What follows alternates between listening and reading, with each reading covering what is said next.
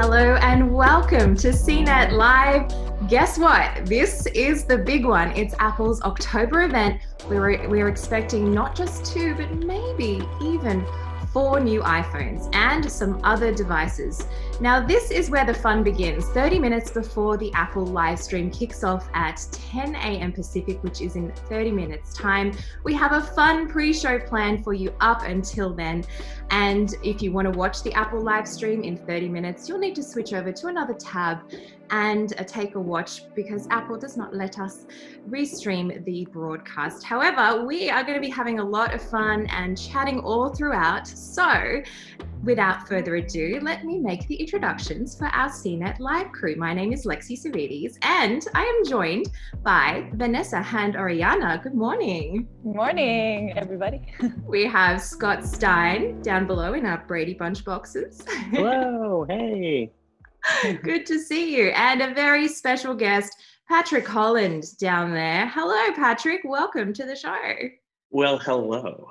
Good to see you. Good to have you all in our little... I'm just working out the right way to look the right directions to see. And behind the scenes, we have Stephen Beecham and Brian Van Gelder. Shout outs for making this show everything that it is. All right. So as I mentioned, we're expecting 4 new iPhones today. And the invitation looks like we're focusing on everything speed. So that might mean 5G. All right. So Patrick, let's start with you because I know you've been following the Apple rumors very closely. Now, just give us like a top line overview of the 4 new iPhones that we're potentially going to see today and how we're going to choose between them.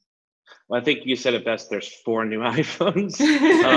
I think speaking of rumors, like there's rumors coming out right up until we went on air just now with leaks of supposedly the 4 new devices. So we won't go as far as to show you what those are, but in case you want to actually enjoy the event and be surprised. But we'll say that there are 4 iPhones. So if you think of it like last year, we had the iPhone 11, 11 Pro, and 11 Pro Max. We're going to have the iPhone 12, 12 Pro, and 12 Pro Max. Pretty easy to understand. But the 4th phone will be another version of the iPhone 12, and it will be smaller. And in fact, it's rumored to have a 5.4-inch screen. And if you think of that compared to the current iPhone 11 Pro, which has a 5.8-inch screen, that's even smaller. In fact, it's rumored to be smaller than the current iPhone SE, which for people like me who are excited about small phones, that's pretty exciting, especially since it will likely have an OLED screen, just like all of the devices coming out.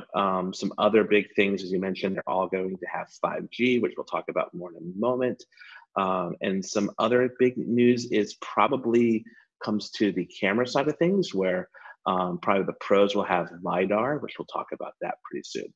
As far as prices, this is where it gets kind of interesting. These rumors have not been as solid, but it's rumored that the 12 Pro and 12 Pro Max will have the same price as the 11 Pro and 11 Pro Max. That's $999 and $1099. That's kind of cool. But it gets interesting with the 12 and 12 mini. So the iPhone 11 currently is $700. The iPhone 12 mini is rumored to cost $700. And then the iPhone 12 would actually be $800. So that's a more expensive phone. So that's kind of the overview. There's some crazy colors, some things about U1 chips, but that's kind of the big headline. 4 iPhones, probably called 12, probably won't be called the 11S. Well, thank you, Patrick. It sounds like you've given us the whole rundown of the event, so we don't need to watch it, right? We're good. That's it. That's the end of the show, right?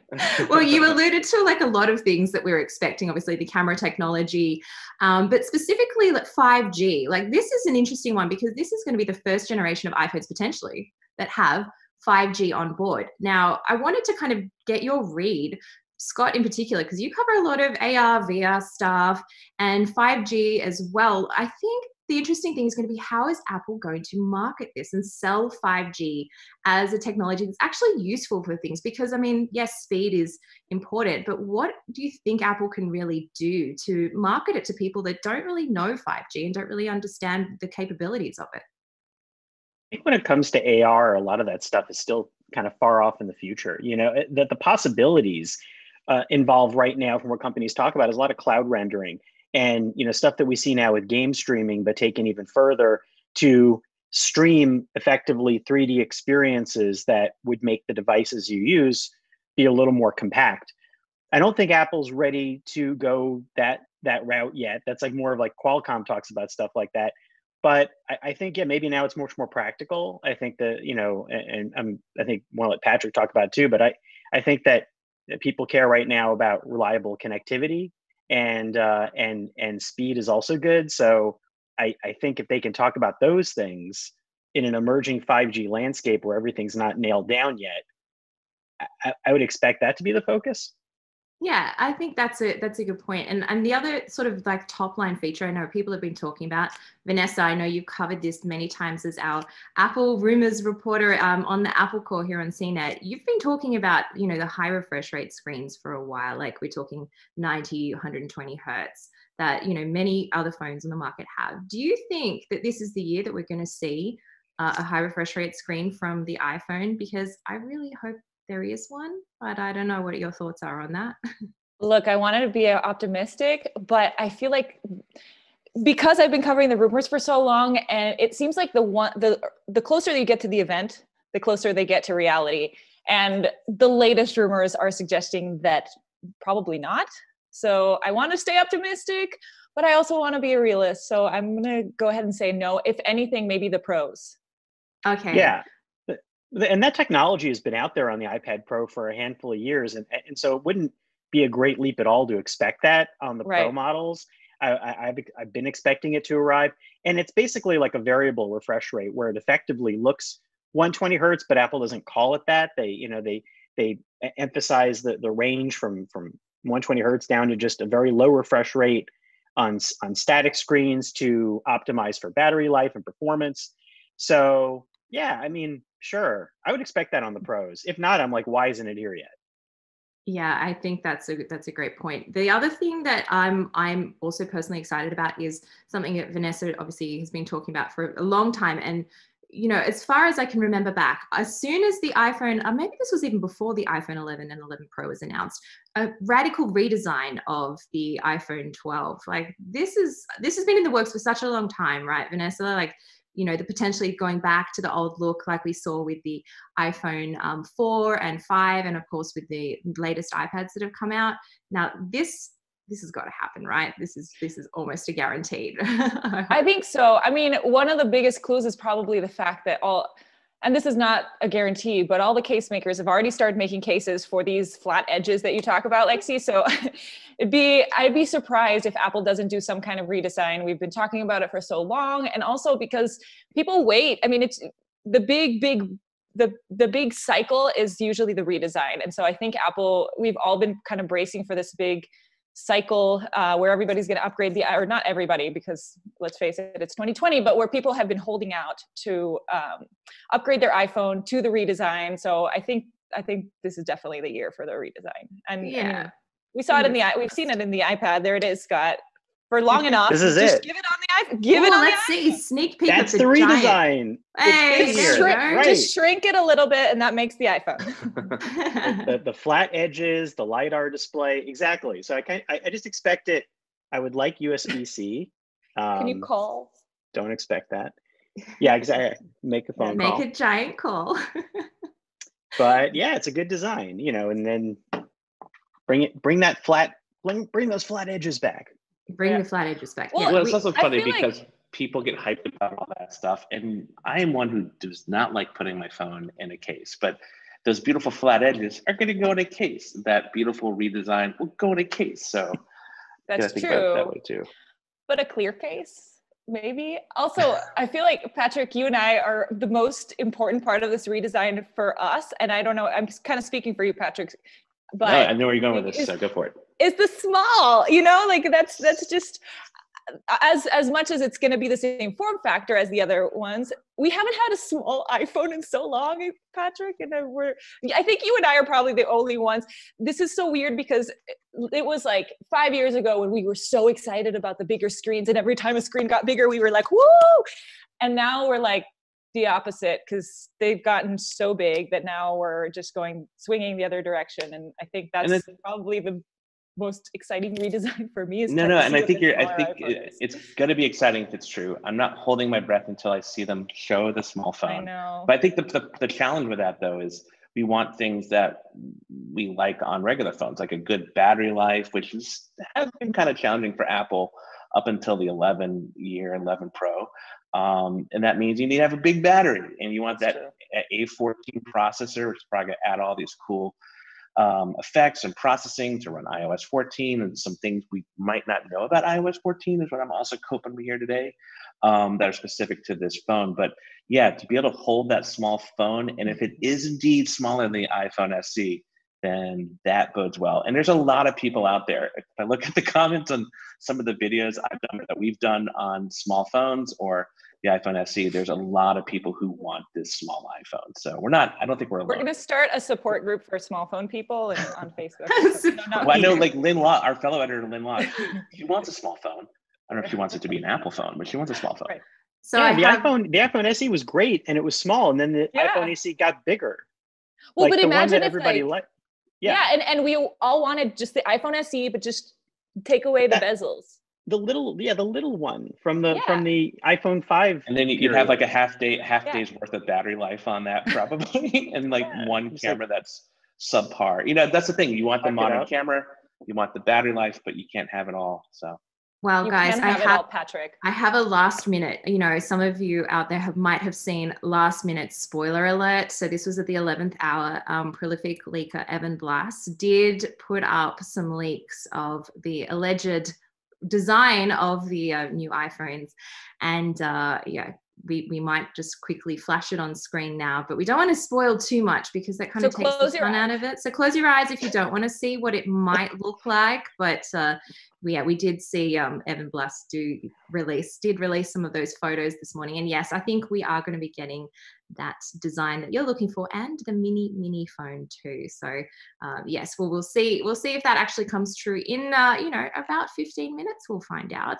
But before we get to that, let's chat a little bit about, we were talking earlier off the top about the camera technology, because I mean, this is a big love of mine, is talking about cameras and all of the associated things that we can potentially see these cameras doing on the iPhone 12. We haven't really seen sort of much. I mean, obviously, there's been a lot of things behind the scenes that have been developing slowly throughout the Apple camera technology, particularly on the computational photography side. So by that, I'm talking about things like HDR, deep fusion, and even night mode, sort of doing a lot of stuff behind the scenes, leveraging the hardware to be able to do completely different things. But I think, is this generation going to provide anything dramatic when it comes to camera technology? Because you see other manufacturers doing crazy optical zooms. We're talking like, 50 times digital zoom, 10 times optical zooms. Is this the generation where we're actually going to see anything more than 2 times from Apple? I really hope so. I'd say we do have rumors that, and this is one of those other weirdo ones, that the 12 and possibly the 12 mini would have a 3 times optical zoom, and that the 12 Pro and 12 Pro Max would have a 4 times optical zoom. Because I do think people want to be able to get closer. And I know companies like Apple and Google pride themselves on the computational photography, even when it comes to zoom. But a digital zoom is a digital zoom. And when you see, maybe not the 100 times zoom on like the Galaxy S20 Ultra, but even just 20 times zoom, how good that is compared to 5 times zoom on an iPhone, you're like, all right, I'm missing out on something.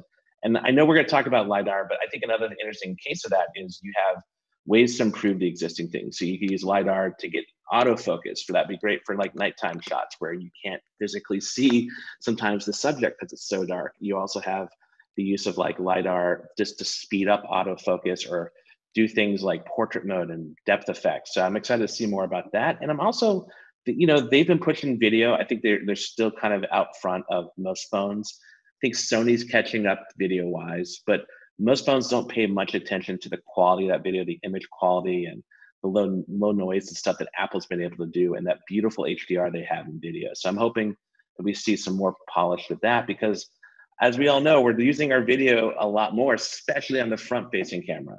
And I'm curious to see what that's going to look like. Are you taking a lot of selfies at home or selfie video, Patrick? Is this sort of, both, right? Yeah? Or are you just talking about like FaceTime? Because I hope it's the former. I hope you're taking a lot of selfie videos. No, I think it's Well, both. that, and you can't ask people to hold your phone and take a picture of you anymore. I mean, you can, but it's like that's true. Then you have to disinfect it, though. Disinfect. Yeah, like yeah, your 1-year-old might not be able to do such a good job. It's like, yeah, that's the whole thing about Zoom, social distancing. So like the more, you let people be very far away so I can get closer to them. But then you'd have to the take camera. a zoom in picture of a stranger and then like email that. I don't know. It's just times are. I mean, I'm not even, I don't even see my mom like closer than 10 feet away. So, I could take advantage of that. I agree with Patrick. Like the last 7 months, I don't even know how long it's been, whatever time period this has been. Time is irrelevant, Scott. Right. We live in a void. The infinity void of this year.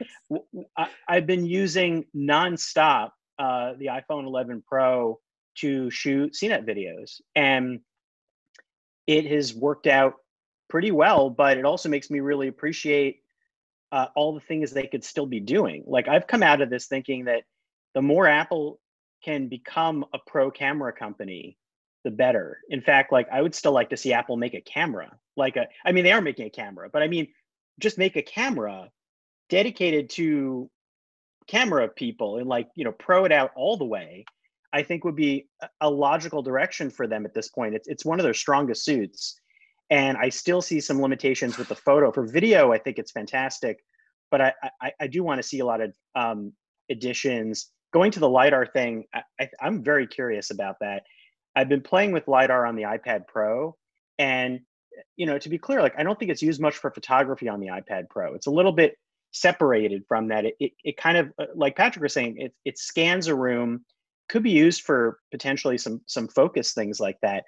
I'm really curious if Apple maybe blends them a little more on the iPhone, uses LiDAR plus the camera to do more computational things. You're already seeing companies doing 3D scanning using the iPad Pro, and that stuff's been around for years. Microsoft had been into it, going back to Google Tango phones. The idea of this tech has been out there. Yeah, I'm gonna make a Tango reference. You and Tango, old school. Yeah. So for those who are like, this has been out there, it has, but the technology has improved. And I think that now that Apple is, even more than AR, is really involved in the 3D object and asset landscape, USDZ, that stuff showing up in websites. It can help you virtually shop for things. You could scan stuff. I mean, there's a lot of practical work from home applications to that.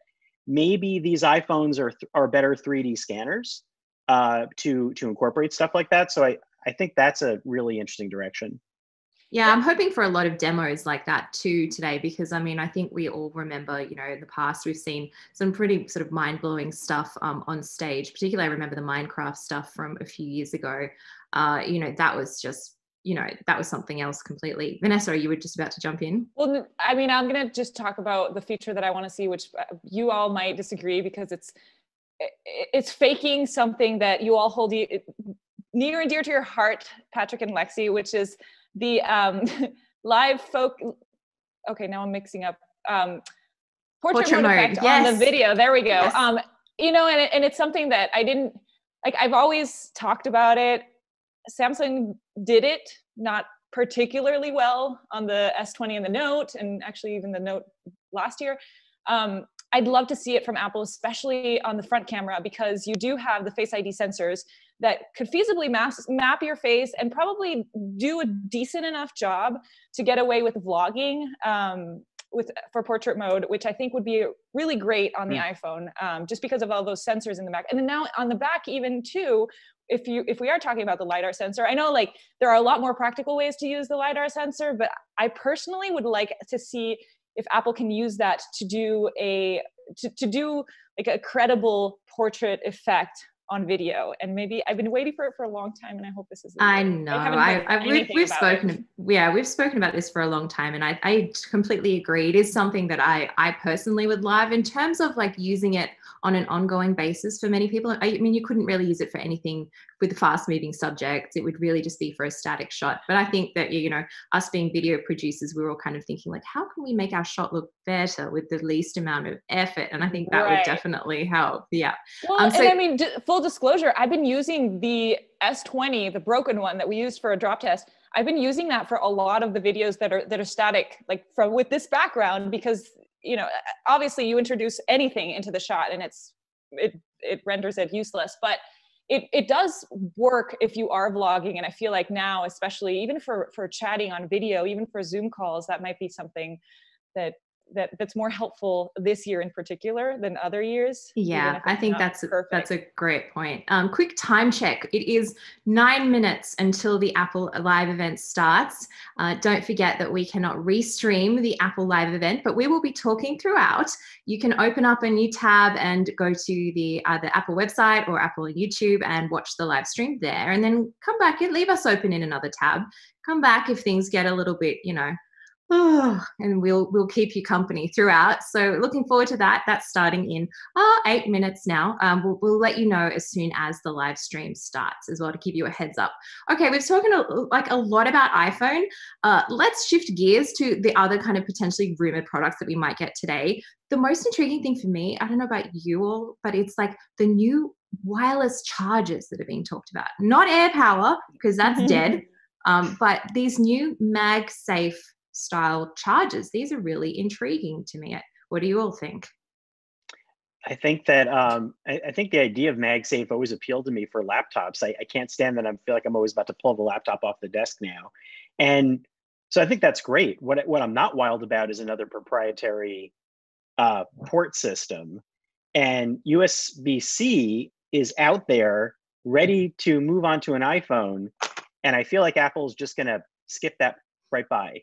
And if they go the MagSafe direction, I think it could also open, like, what if that becomes a docking system for data or all sorts of cool stuff that you could do? But would that be the eventual, like, port-free iPhone in a year or so? Oh, port-free iPhone. Oh, yeah. I don't know if I'm ready. I don't know if I'm ready. I'm not ready. I'm really I'm not ready at all. I don't want that. It's gonna take courage, guys. It's a lot of courage. So those are my thoughts in short on it. Yeah. That's a good point. I mean, I don't think I'm ready for yet another proprietary connector either. Patrick, or what about you? Are you team MagSafe? I'm still team AirPower, and I will be until, I mean, it's dead, I know, but I will be team AirPower forever and ever and ever. Well, I think the one thing with wireless charging is the speed of it too. So if the rumors are right, and one of the reasons this thing's coming out is to charge it faster, quote unquote, wirelessly, even though it looks like a giant circle with a giant wire. So it's really just magnetically. But anyway, we'll get past that. But I think that the point I'm trying to say is that I'm curious about it. I don't know, again, like if that's something you'd have on your desk or in a car and you just like slap it on. I don't know what the MagSafe part is. Is it for tripping? Is the cable really long? Because that would be cool. A long cable that quote unquote doesn't fray. That would be high technology here. Oh, that sounds fancy. The other product is this mini HomePod that we might be getting today as well. I have not been excited about the HomePod in particular. Like, it sounds great, but it's too expensive for what it is, and I don't feel like it does enough, especially with the Siri integrations. Sorry in advance if I triggered anybody's voice assistant by saying that. I always tend to do that.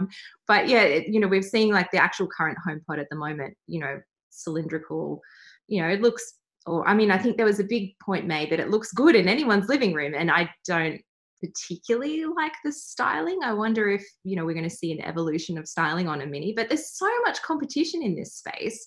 Can Apple still really compete at this late stage? I'm going to jump in because I've been working for CNET for 7 years now, and I have yet to get any kind of voice assistant in my home, even though I'm like the prime target because I've got kids. I would love to have something that I can just dictate orders to, but privacy is huge for me, especially because we kind of know all the privacy concerns that have come up with other voice assistants, not to name names, but you know who I'm talking about. So, I think that there is an opportunity for Apple to come in. I think the original HomePod was just way too expensive for a lot of people, especially with the other, even though you can't compare them, but comparing to the other players in the market, the HomePod just was very expensive and probably didn't provide as much as that price. But I think the HomePod Mini, Apple still might have a market here for people like me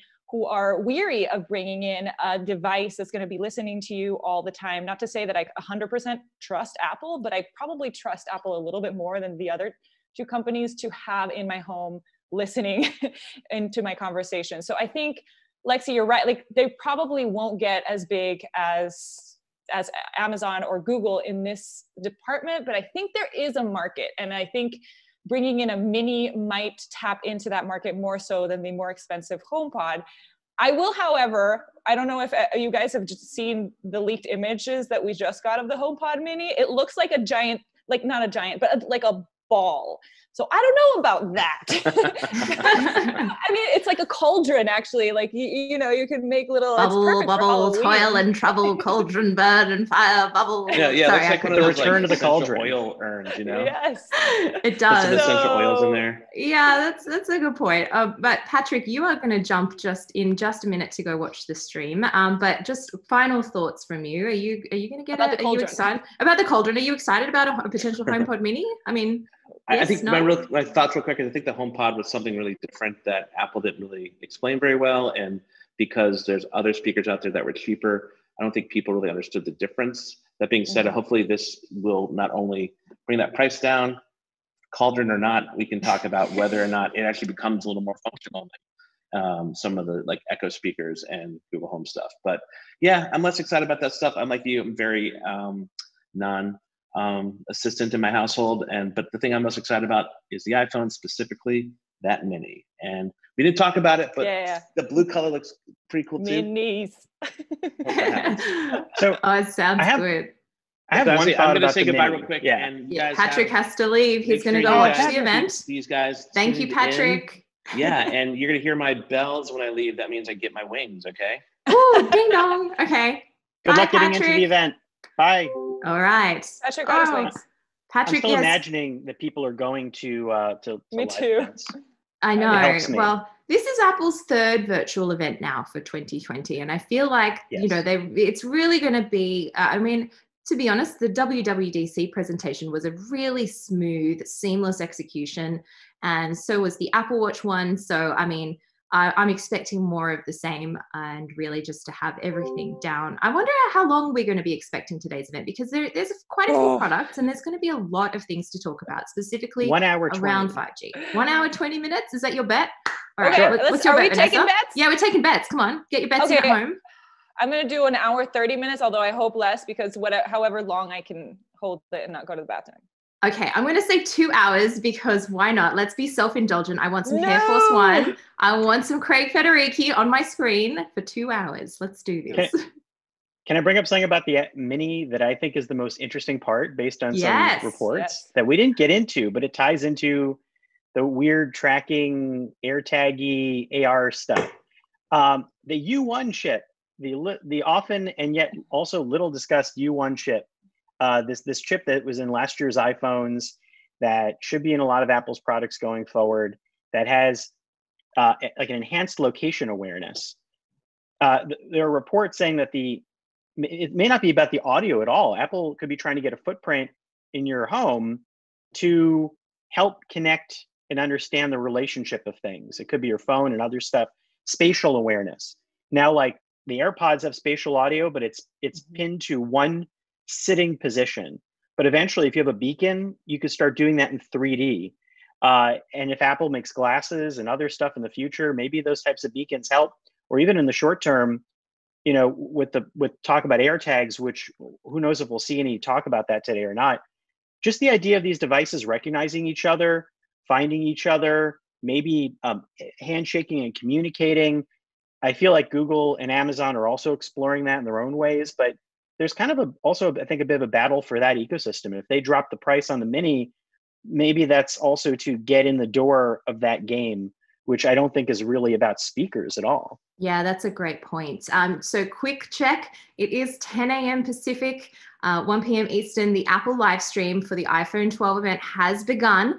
We cannot restream the event right here for you on CNET. However, we are going to be talking throughout it. Please open up a new tab in your browser and head to the Apple live stream. You can open it up through apple.com or also on Apple's YouTube channel.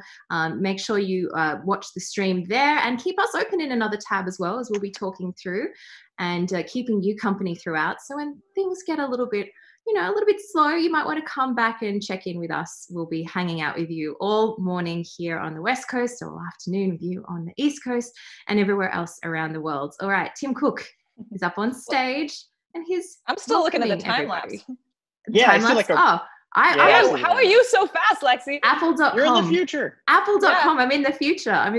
Yeah, Apple.com live stream. It seems to be, I'm in Safari too. Yep. I'm getting the preferential treatment because I get opened in Safari, maybe. Good call. Good call. That's usually my trick. That's usually my trick. Open in Safari. That's a good call. So try that. So yeah, we're here. We're talking about being at home even more. Yes, we all know that we're at home. Thanks for reminding us that we haven't seen people for 6 months or more. So yeah, this is sort of setting the tone about, HomePod potentially, and the products. Okay. Have you guys caught up to Tim? Yes, I think we've caught up to Tim. In the auditorium, definitely. Great. Okay. Yeah, I love all these like inside looks at the beautiful campus that's been empty almost for a year now. Glad they spent so much time and money on this beautiful campus, but at least they're getting a lot of airtime. It's getting a lot of airtime. They didn't do like the sweep across the campus this time, but they did the time lapse of like the last. We're diving right into HomePod. There we go. Yes. This is unusual. I hope this whole thing has been filmed on an iPhone 12. Do you think that's the twist? Ooh, it could be. I hope so. Could be. I think it could especially be. With the zooming. Yeah. Actually. Good call. Kind of looks like it could be on an iPhone. It doesn't quite look like a red camera or something. Yeah, I don't know. You're absolutely right. I kind of think it's an iPhone. Here it is. Yeah, here we go. We're looking at it. It is the thing that we expected. It's the cauldron. It's the cauldron that we were expecting. Perfect for Halloween, guys. Yes, great Halloween timing. All right. So Mini. What do you think our price is going to be on this? Because $99 seems like a great price, but that seems too cheap. Honestly, seems too cheap. Can he just throw it like? Yeah, $149, $129. I feel like he should bounce it. It's so small. It's tiny. It is like a little glowing orb. And it has a little house next to it. Oh, look at that. Who's this guy? Okay, this is Bob Borchers, who is VP of Worldwide Product Marketing. All right, compact, elegant design of the little HomePod. It looks like a little golf ball. It's actually quite cute. Actually, is it battery powered? So you don't plug it in anywhere? Oh, just actually, I think you're right. There's the cord. Yeah, there it is. Yeah. Wishful thinking, Scott. Wishful thinking. Yeah. So elegant, just hidden in there. Yes. I feel like this is the first time that we've actually seen that sort of Siri graphic really come to life in a product. I think we kind of hinted at it in iOS 14 with the way that the Siri interface kind of glowed at the bottom of the screen when you invoke it. But it's actually quite nice to see that animation getting some good airtime actually in a product. And then becoming the product because it's the same shape. Yes. But what I was curious about is the audio quality. It sounds like that's definitely a focus, which I think we talked about who's going to buy this, and obviously the privacy thing. But I think a lot of the problems with the smaller speakers has been audio quality. I'm not a home speaker, as I discussed, expert by any means. But I do think that you do sacrifice audio quality as the smaller you get. So if they can pull it off to do good sound quality in a small device, I think, that might be a competitive edge that it has over the said competitors that we've talked about. Right. Well, they're now sort of discussing the internals of it. Amazing bass response, acoustic wave guide. So the HomePod actually was through the bottom. Yes, pumping through.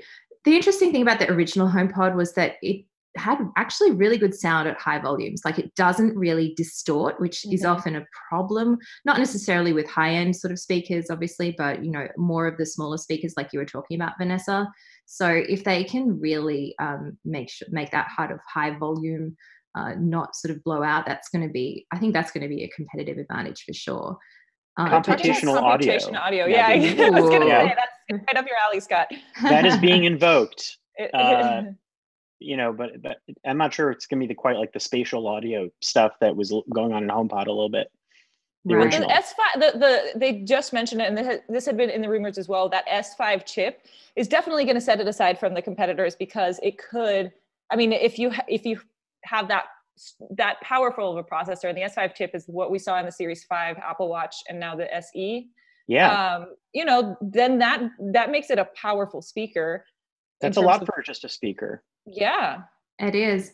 Interesting though, it's talking about, multi-room audio and having it seamlessly, play throughout the house. Obviously the idea is like, the Amazons and the Google speakers of the world is to have multiple scattered throughout your house. So it had better be affordable. Yeah. Right? Unless the U1 recognizes when your phone is nearby. There you are again. There we go. Here we go, Scott. You were spot on. Scott, you had an inside peek at this, didn't you? Yeah, there's one right behind me. Actually, no, this is Ta-da! this is from a tiki bar. Tiki. This is the HomePod Mini Tiki edition. Right. The recreation. I love it. It's a Chicago tiki bar. Oh, it's so good. Oh, did you? It's similar size. It seems like. Yeah. It really, seriously. I wish I had it to compare. I know. I mean, look, with this, Scott, do you have a home assistant in your house? Yeah, we have an Amazon Echo downstairs. We have a Google Home Mini. That's pretty much it. I just use the Echo to like turn on one lamp. Really? Literally, it's ridiculous. and like check the weather. I've been really lazy on connecting the rest of my house, and I'm fine with our old-fashioned light switch. Like they're literally old-fashioned light. Yeah. One light, so, Scott. But that one light, though, it's a very special light. Yeah, exactly. But I don't know. We do just kind of use it for music, and I'm curious when they're going to start invoking some of the other stuff that the Mini could do, because right now it seems like it's more about Siri. Yeah, they're like talking up Siri. It's 20 times more accurate at recognizing it. Let's be honest. It's still Siri. How many times are you going to ask Siri what the tallest mountain in the world is? Because, I mean, that's really all it can do well right now is things like that, the weather, the timers and all of that. Continuous conversation has always been a difficulty with Siri. The one thing we do with our assistants is just set infinite timers. Yeah, like I feel like everybody's setting timers. So there's a timer going off like every 20 minutes. But and I don't know what they're for. Is that worth paying $149, $199, $99 for? I'm just going to put it at $80, right? You get like a $20 dot, and or you just use your phone. That's also the idea. Phone. If you're using a hands-free assistant too. Right. You know what else is smaller than the Mini and can do the same things? Your phone. I'm bugged by it sitting in the middle of tables with the cord. I feel like that's It's very the aesthetic issues that I have with that cord. I'm not a fan of the. I would have just shown the cord in one shot and then just hidden it, because that's what you're going to do if you have one of these at home. You are going to be trying to hide that cord as much as possible. They've done a very good job. Oh, they're going to smart home now. Okay, here we go. She's walking from one. Oh, this is a beautiful set that they've put together. I wonder if this is in like the Apple Park garage or something. It looks like it's very elaborate. Yeah, it is. It almost looks like a Google event. I feel like Google does things like it's like that Google night at home type feel. It does, but this doesn't look like it was just sort of. The Google one looked a little thrown together, like it didn't even have the walls of a house when they were going from room to room with that demo of the drums. If you remember, this actually like they've built almost like a stage home for this, without the walls, like remove the fourth wall. Like literally a dollhouse. Yes, but for humans, because people fit in there. Do you think there's going to be anything else smart home related, or are we just going to talk about HomeKit here? Is there anything else that we might be expecting? Intercom. There's a new feature called Intercom that allows you to connect, kind of like walkie-talkie, it sounds like, on the Apple Watch, that will do instant communication to say, hey, come downstairs and clean up because you left a huge mess here. Also, you need that, like Lexi said, that multi-home setup. So it's like feeding into, you're going to buy two for one. But wait, there's more. But wait, there's more. Free steak knives with every order. Actually, no. iPad, iPhone, CarPlay, and you can have a home. Oh Yeah, no. intercom goes to everything. No, imagine if you could intercom like someone in the car on the way home, like, hey, pick up like dinner on the way home. And then they didn't answer. And they're like, hey, pick up dinner. And you could just keep bugging them. Like, I get me need this pizza. for my husband, honestly, though. I really do. It's like reminding you. Now there's no escaping the voices of your family. Oh, no. And the thing is, it's like, you know, in this time of quarantine, you do need your own personal space. So like going for a drive or like going for a walk is a nice opportunity to give yourself some alone time. But with an intercom, you're always going to be like, when are you coming home for dinner? Yeah, exactly. Or like, the kids are going wild. Get over here. Yeah. You just turn it off. Yeah. Also, I'm That's like you, interesting. Lexi. I'm still floored by this set. I wonder. It's amazing. I want to know I want to live in this house. Just put up a fourth wall and I'm happy. Please. They're now talking privacy and about, you know, the claims of privacy and the importance of it for Apple, and that they've always been talking that approach versus competitors. Yeah. So yeah, and this is interesting. It only works when you're home. Sorry, when your iPhone is in the room with you. And that's. Did you try again? Hello, Siri. I heard. Wow, that was Siri was that was very loud. Yeah, Siri. Pricing $99. It is $99. Oh, okay. This is November 6th. Starts shipping November 6th. All right, $99 is a completely different price proposition. If it was $129, if it was $149, if it was $199, it would have been out of the market. But like $100, they actually stand a fighting chance with this completely, because the original HomePod was so priced out of most people. $350, right? It was $350. $350, yeah. And then there was some price reductions after that. But $99, I'm actually really glad that the rumors are true. And shipping November 16th. There we go. Just in time for Apple's next event. No, Scott, no more. We'll be back, everybody. I bet there'll be a November event. Also, keep in mind, we still don't have a release date for the iPad Air, which was announced. That's a good point. Last event. Right. So and it seems like there's. Yeah. Is the idea that because it's using potentially the same chip as in the iPhone, the A14 Bionic, you know, is there sort of an idea that they didn't want that out before the iPhone? Absolutely. Yeah. Absolutely. I think the idea was that it wouldn't steal the limelight. The iPhone debuts the chip, but yeah, it's been this staggered thing. I would expect now that date for HomePod Mini will be the release date for part of the iPhone launch. You heard it here first, everybody. Scott Stein with the hot November 16th, though, that's a long time. I get waiting for the HomePod Mini until November 16th, but for the iPhone, it seems like a lifetime away. We don't know. We don't know. We'll wait and see. They might still surprise us. Yeah. Actually, that's not that far off, I guess. I mean, it's tough to make things this year. It's you know, products have been I mean, that's part of this staggering of why we're having an iPhone event in October. Yeah, I mean, what do you guys think though? Should they release all the iPhones together, or should they stagger them as they become available? Kind of like, will they course out the meal, or should they just bring all the meals at once? Well, they're completely different. Yeah, they're completely different markets too. If you think about the people who are buying a Pro and not interested in a Mini, like they'll be like, cool, Apple has a Mini, but you know, really? I would only because of the camera though, because if the Mini, like if the Pro has a way better camera, even though I prefer the size of the Mini, I would still consider getting a Pro because of the camera. Oh, here we go. Yeah. The next generation. So this is the 5G stuff that we were talking about. A new technology, and this is 5G, which lower latency and less network congestion. I mean, this is all, yes, we all know this about 5G. Right. I'm just so interested that like, do regular consumers who aren't following the tech news like we do all the time, are they going to understand what latency is? Then we need like concrete examples of the problem is the claims about real-time interactivity, lower latency, faster downloads, higher quality video. Okay. I mean, video is on a small screen on phones. I've always found that argument of higher quality video tough because I never find that the quality of my video on my phone is bad. Especially if you're on Wi-Fi. If you're at home on Wi-Fi, like there's not most, I mean, no, I shouldn't say that because many people around the country and around the world don't have the benefits of high-speed broadband. So, you know, 5G could potentially have, you know, bigger ramifications than we expect, particularly in countries that have pretty poor network infrastructure for home broadband, at least. So, you know, but it's a necessary, totally. It's a necessary step, but it's like you say, whether people get on board now or in a year or two or more, and what's made of it.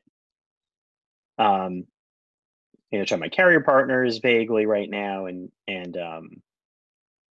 a partner's going to be coming on stage. Yeah, he is on stage already, and it was kind of Oh, awkward. I better refresh my really far away. It was at least 12 feet away, which was kind of interesting. I mean, it's good. I mean, I'm glad they're taking precautions. Oh, Siri popping up threw me off my timeline. Oh no! I'm back. You're back. Okay, Scott's 5G back. just Sorry got about real. that, That's what he said. Okay, we're back in real time.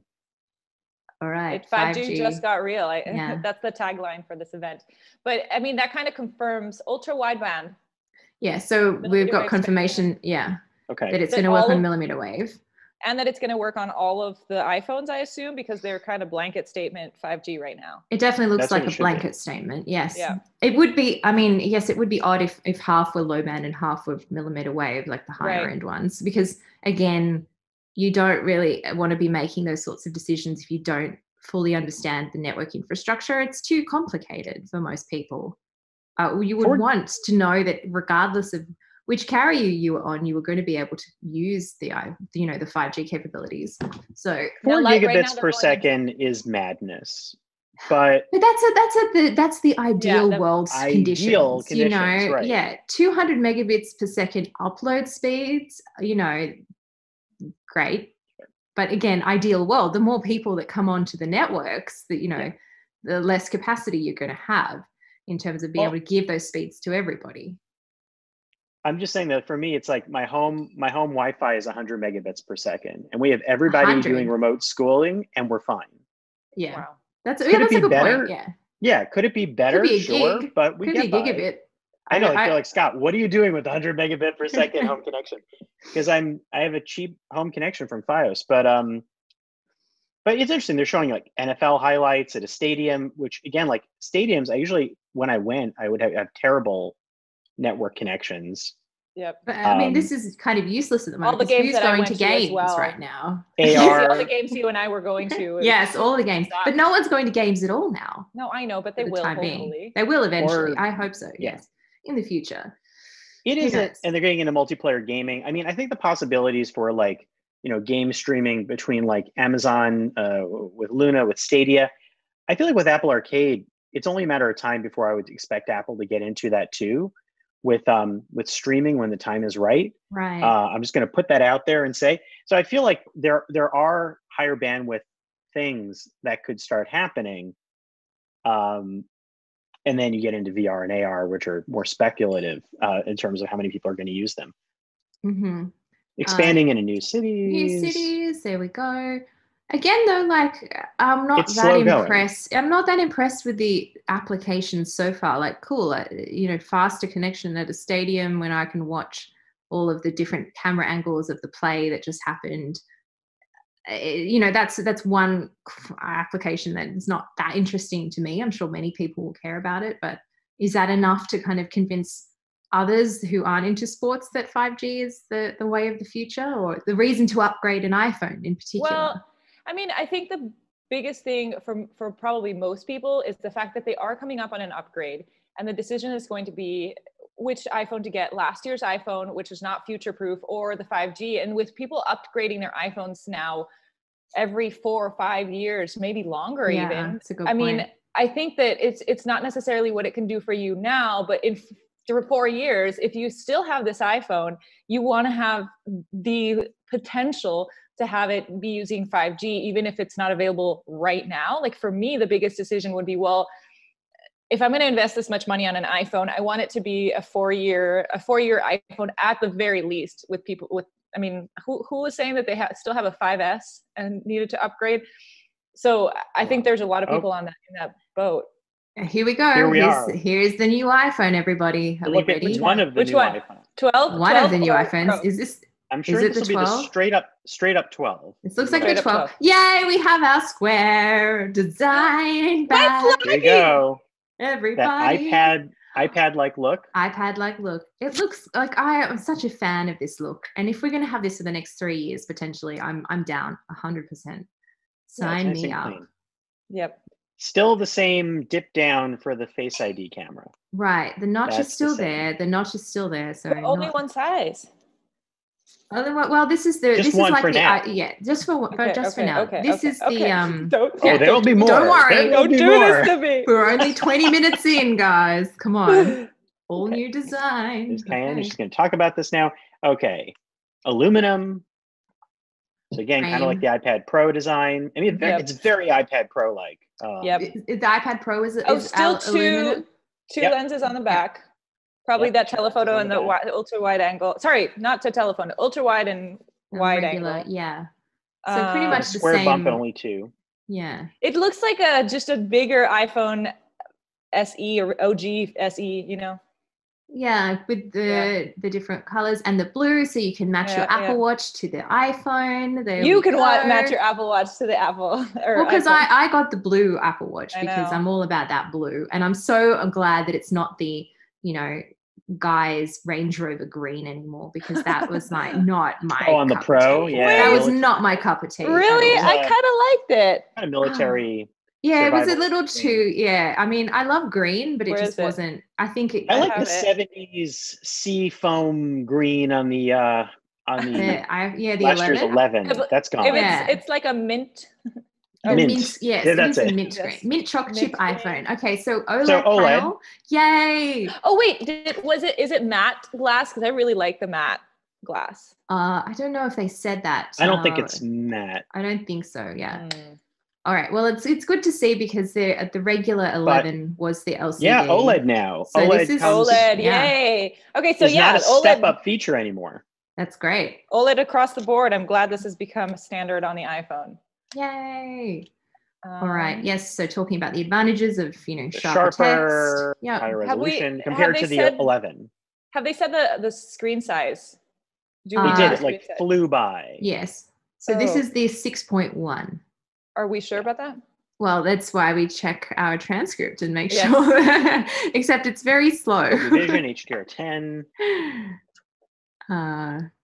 Yeah, HDR10. I am so get to the camera stuff. This is the exciting part now. I'm really so durability. Whoa! Here we go. This is something even better, Vanessa. Here we go. Much better. Here come the claims. Oh, here come the claims. Oh, we're going to put them to the test. New Corning glass.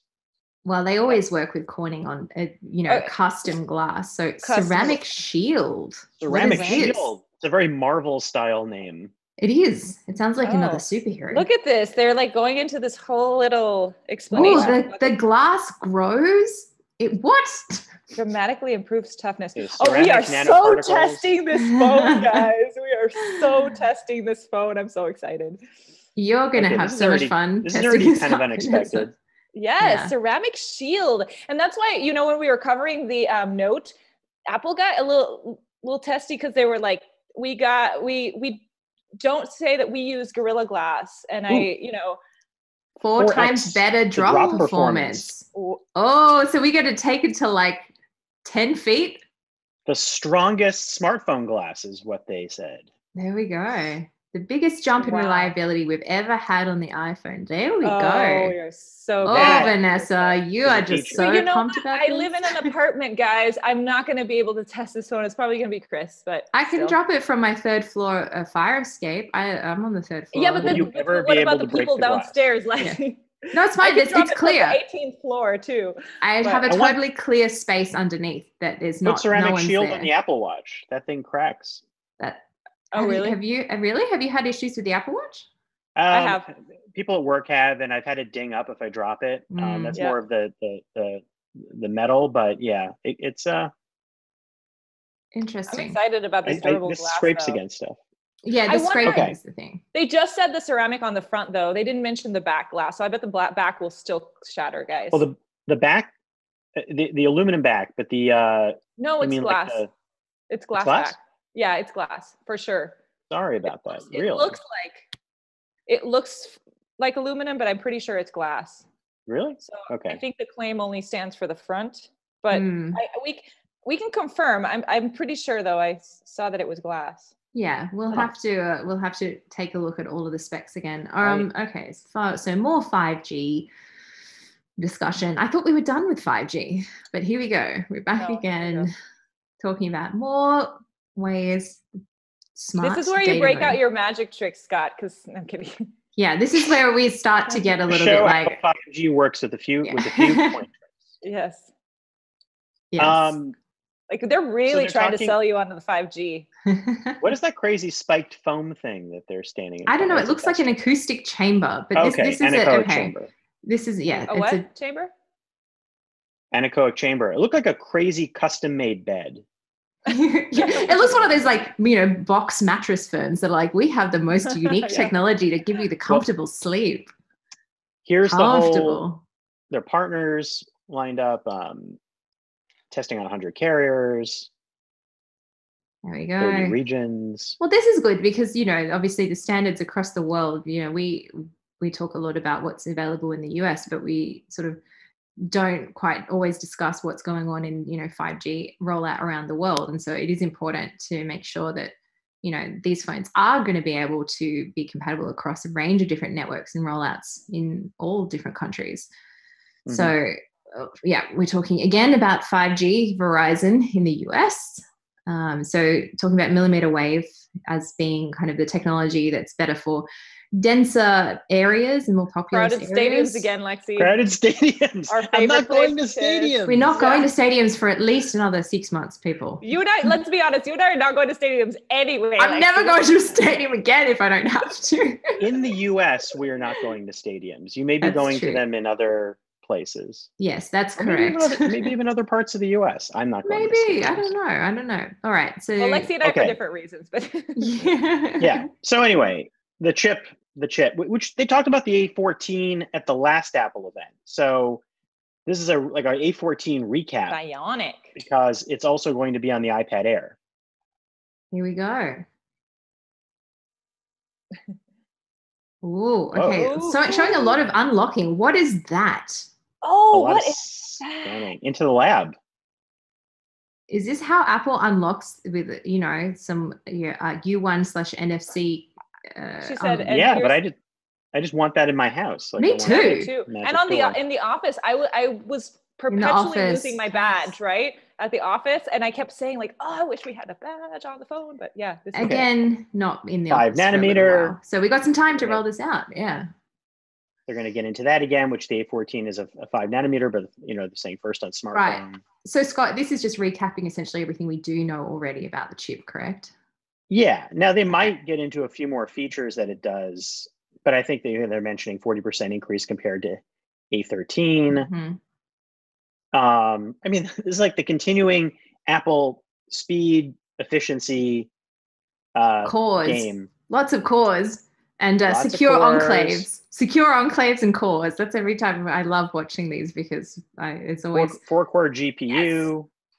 Now, this is not iPhone related, but on the iPad Air, the A14 has fewer cores for graphics than the A12Z that's on the Pro. Oh, okay. The A12Z is graphically beefier, it should be, mm-hmm. but the speed on the A14 on single tasking could be faster.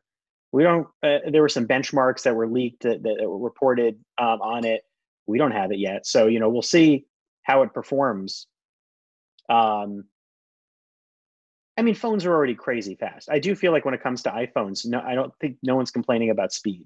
No, I think you're exactly right. I mean, there's really the capabilities of, the A series chips have just been incredible. So I think this is really just going to be powering the things behind the scenes that do need more computational power. Machine learning stuff, the computational photography stuff, video stuff in particular. So this is 70% faster with machine learning processing, and between like you said, if it's things like assistance, or more importantly, things like photography, video processing, eventually AR or other things like it. Yeah. Mm-hmm. Games. Time for games. All They're right. just stalling, Lexi. They know we really want to hear about that camera. They're waiting for the camera. Well, we're 30 minutes in, and we're not. We're keeping up good time. It's going pretty fast. Ooh. There was a lot of time. Game reveal. There are 3 other iPhones. This is not going that fast. Yes, a good point. Some game reveal is coming. Okay, Scott's Scott, this excited. is Which I your- kind of yeah, I expected. We're gonna leave it to Scott. Yeah, right Vanessa now. and I are Oh, like, okay. League of here we go. We're Legends. gonna go take our break, Lexi. League of Legends Wild Rift. I'm not a League of Legends player. I'm sorry. I'm not So- either. I'm not either. I'm yeah. Cool. Well, I mean, I'm guessing we're Cool. talking about the Michael Chat. capabilities of such a big world game like League of Legends being available on the iPhone. I guess is a big deal. Again, Yeah. not being a League of Legends player, I don't really care. Right, Games is talking about it now. For me though, I feel like the moment was Fortnite. People playing Fortnite competitively. We've already proven this. Like you have amazing capabilities already. So sure, League of Legends, but like the moment of gaming on phones and esports has long been here. So, but it continues. Just like some nice gameplay, I guess. Fluid Looks gameplay okay. on 5G. It's cool. I mean, again, I don't usually play games on the go. Like, Or never, Lexi. I do sometimes. Yeah, you do. I guess when the days of commuting, maybe. Yeah, it's true. Yeah. I play a lot of like it depends on my screen size. It's like I do more casual games Yeah. from arcade on the phone. I move to the iPad for other stuff. I will use That's a Switch good for other point. things. Yeah. Consoles, VR, I don't know. I have a whole spectrum. Well, Scott, we're not all lucky like you to have the options, Spoiled, right. Spoiled for with choice. test devices. Yeah, and I think again, like we have to also remind ourselves that we're speaking from a very privileged position where we are able to work from home and do our jobs remotely, whereas many people can't and they don't have the luxury of doing that. So, commuting is still on the cards for a lot of people. 5G's capability is very important to, stay connected. Here's the details on the camera. 12 megapixel ultra wide f2.4, 12 megapixel wide optical image stabilization. So it sounds pretty similar. Yeah. Show Once us the again, front camera. But so the aperture is now 7-element lens. Yeah. 7-element lens, which is new. Better low light performance, 27%, which is very nice. Well, that's anything is appreciated, sure. That's true. So photos and videos will have less noise. Yep. Well, that's because I think the current wide is f1.8. So that's not a third of a stop. Computational Almost. photography. Right. Can we Here we agree go, that computational photography. is the keyword of the event? Smart HDR3. So another step up. So backlit subjects. Contrast. This one's going to be good because I think the iPhone has always, been good with Smart HDR, but backlit subjects in particular have always been very tricky for the iPhone, even the iPhone 11 Pro. And I know that Google just announced, their ability to have better backlit illumination on faces with the Pixel 5. So this is good to see it's the same night mode similar improves. performance. Night mode. I mean, which is good.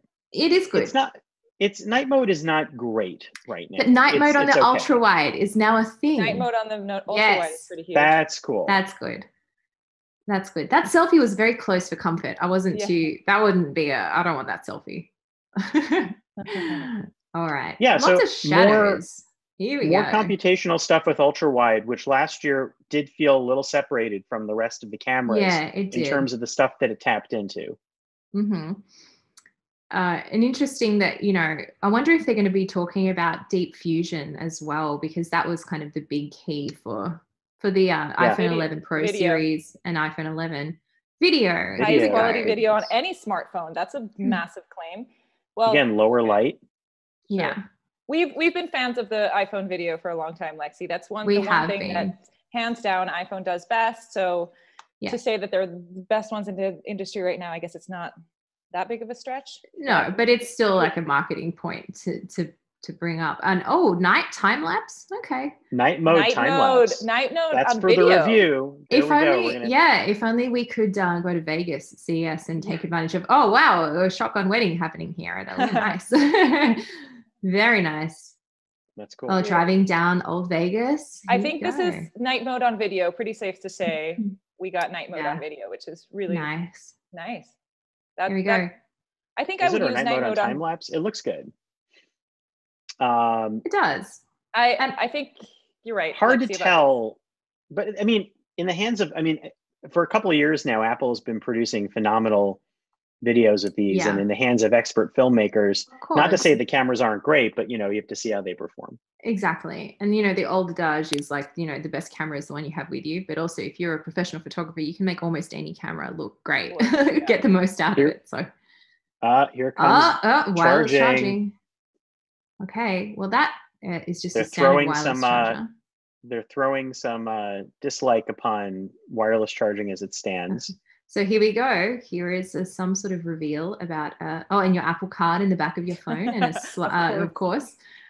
Okay. It's like the Apple Watch. It is. It's a magnetic snap-on charger. It's the same charge ring indicator that you get. It is. But I guess you also get that on the MagSafe. There it is, the MagSafe. Oh, this is going to be an option? How much do you think this is going to cost? Like $99? $50? I'd say $49.99. It better not be more than $50. That's too much. I think 50 sounds right. The advantage of this is what? It's magnetic and it just stays on your iPhone. Is that it, or is it also more power efficient? And probably faster. Okay. I think Vanessa, like we've been looking, and Lexi, we've been looking at Apple Watches. I think that sort of paved the way. That's magnetic. Yeah. They've been improving the charge speed. And I think that it's almost going to be like an adaptation of that, but for the phone. Unless I'm dumbing that down too much. No, I think that's a good point. But then you do have to have, like you said, Scott, just this more proprietary chargers, which is, that's what I'm interested in. Is Apple's industry. Yeah, that's proprietary chargers. That's true. How they make their money. But it does look convenient. But hopefully, we don't know about, I'm sure it's Lightning plus this. I'm sure it is. Magnets. Okay, well, some proprietary, so Apple first party cases. Here we go. The case manufacturing industry was not ready for this one because they're going to be scrambling to make some other MagSafe compatible cases now. No. Unless it goes through the case, unless this is not a special case and the magnet holds through the case. There we go. Yeah. Duo, the watch and phone charger. There. Nice. Finally, thank you. This is the AirPower replacement. Well, we've been waiting for. Nice. Apple made a little flip out watch charger years ago, so it almost looks like that plus the other. Okay, there we go. Sure. No, sure, I'll take it. But your AirPods. Yeah, the AirPods. Yeah. Well, I mean, AirPods, okay. If you're in the ecosystem, you got to think how you're going to charge it all. I only have so many outlets, so. Right, and where are your AirPods going to go? On the back of the phone? Can they charge from the back of the phone? That's what I want. Right, that's a nice feature. Yeah. Introduce that. Okay. All right. I wish somebody had done it. She's on the roof. This lady's on the roof. Wow, that's badass. Well Environmental. done. I would not get on the roof, but good for her. All right. Carbon neutral offices and data centers now, but in 2030. Net zero. Full stop. Zero. Across the entire we're taking all your chargers, guys. Yeah. They're coming no more. And you're going to be charged $50 for an extra charger with a magnet. But I'm going to say it from the roof, so it's going to be great. We are carbon neutral. All right. Well, yeah, this is the usual. I mean, Apple always does have a section in every presentation to kind of talk about the environmental impact and, the iPhone disassembly robot. What was that called? Do you guys remember what the name of that robot was? Sally or something? Yeah, it had like an interesting kind of sci-fi name to it, right? Yeah. I wish we had somebody who was just the environmental renewable expert to quickly chime in right now. I'm sorry, because they always throw this stuff out there and it's very fast and I'm like, okay, it is. There's always talk about it. I'm glad somebody's looking out for the environment. We just can't make sense of it very well, but here we go. They're going to now talk about why the headphones are no longer going to be in the box and adapters. 2 billion power adapters in the world. Apple power adapters, not just general power adapters. Wow.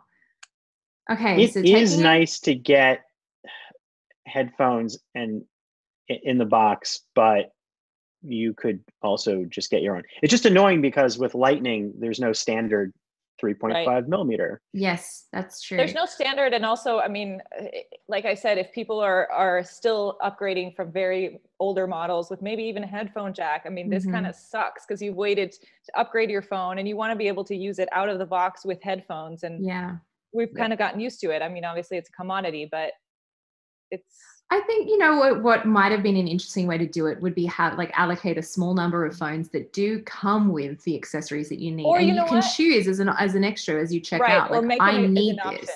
Yeah. Yes. So this is super interesting because now that you don't have the charge adapter in the box, you're much more likely to then buy the MagSafe one in the store. So that's true. I mean, that's a clear like put you on the spot thing of like, oh, I just bought the phone. Oh crap, I don't have a charger. Oh, I'll just buy it. Right. Yeah. Or should I spend $20 on the wired one or $50 on the wireless? It's only like a little bit more. Maybe I should just go for it. It feels like a carrot on a stick. Is what that it does. like. It is. And I mean, that's, that this is is this classified as part of Apple's services business? Is all the dongles and all of the extra, business. Oh, here we go. Something's coming out of is this the secure enclave? Here's the little one. It's a baby. It's the little one. It's another one. It's a little one. It's not that little. It's not that small. It looks like the iPhone 11. Right. It looks like another iPhone. I've seen small iPhones. It fits in the palm of your hand. But the iPhone 11 and the iPhone 12. But this is not OLED. So yes, XDR. So this is the LCD display.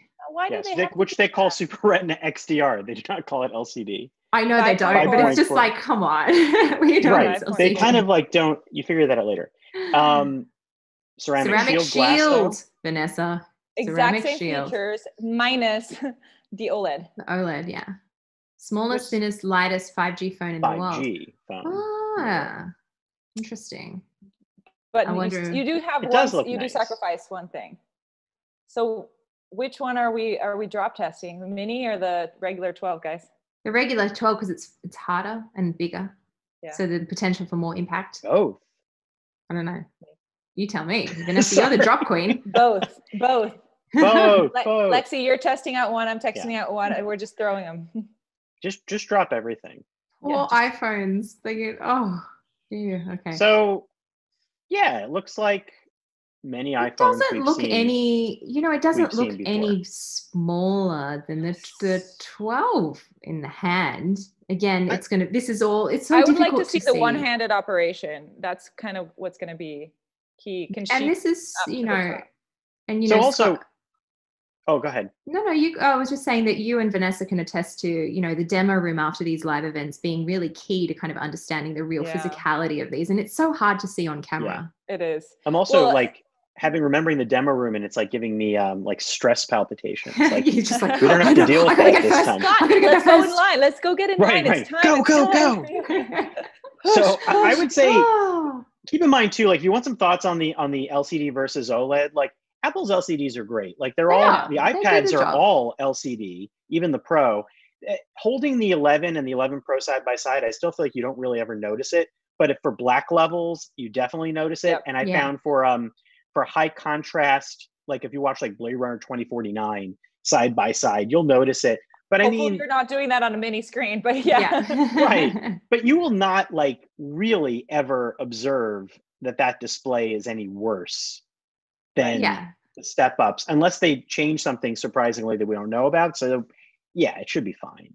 On this little promo clip, we just saw it in the hands of a man who pulled it out and did the one-handed thing. It does look small. So that's the first time I actually saw it. Like prices, $699 for the 12 mini. That's more expensive than we were thinking. Actually, really? the last rumor said $699. Yep. And so a little bit more. Remember the 650 iPhone? Yeah. And then we're going to $699. Okay. I mean.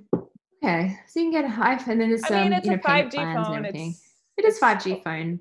I just say so now like I wonder what's going to happen to the 11 in the lineup, because it seems like there's a big gap between the $399 iPhone SE and then the $699 iPhone 12 mini. So the iPhone 11 is going to have to somehow either come down in price to be maybe like $499 maybe.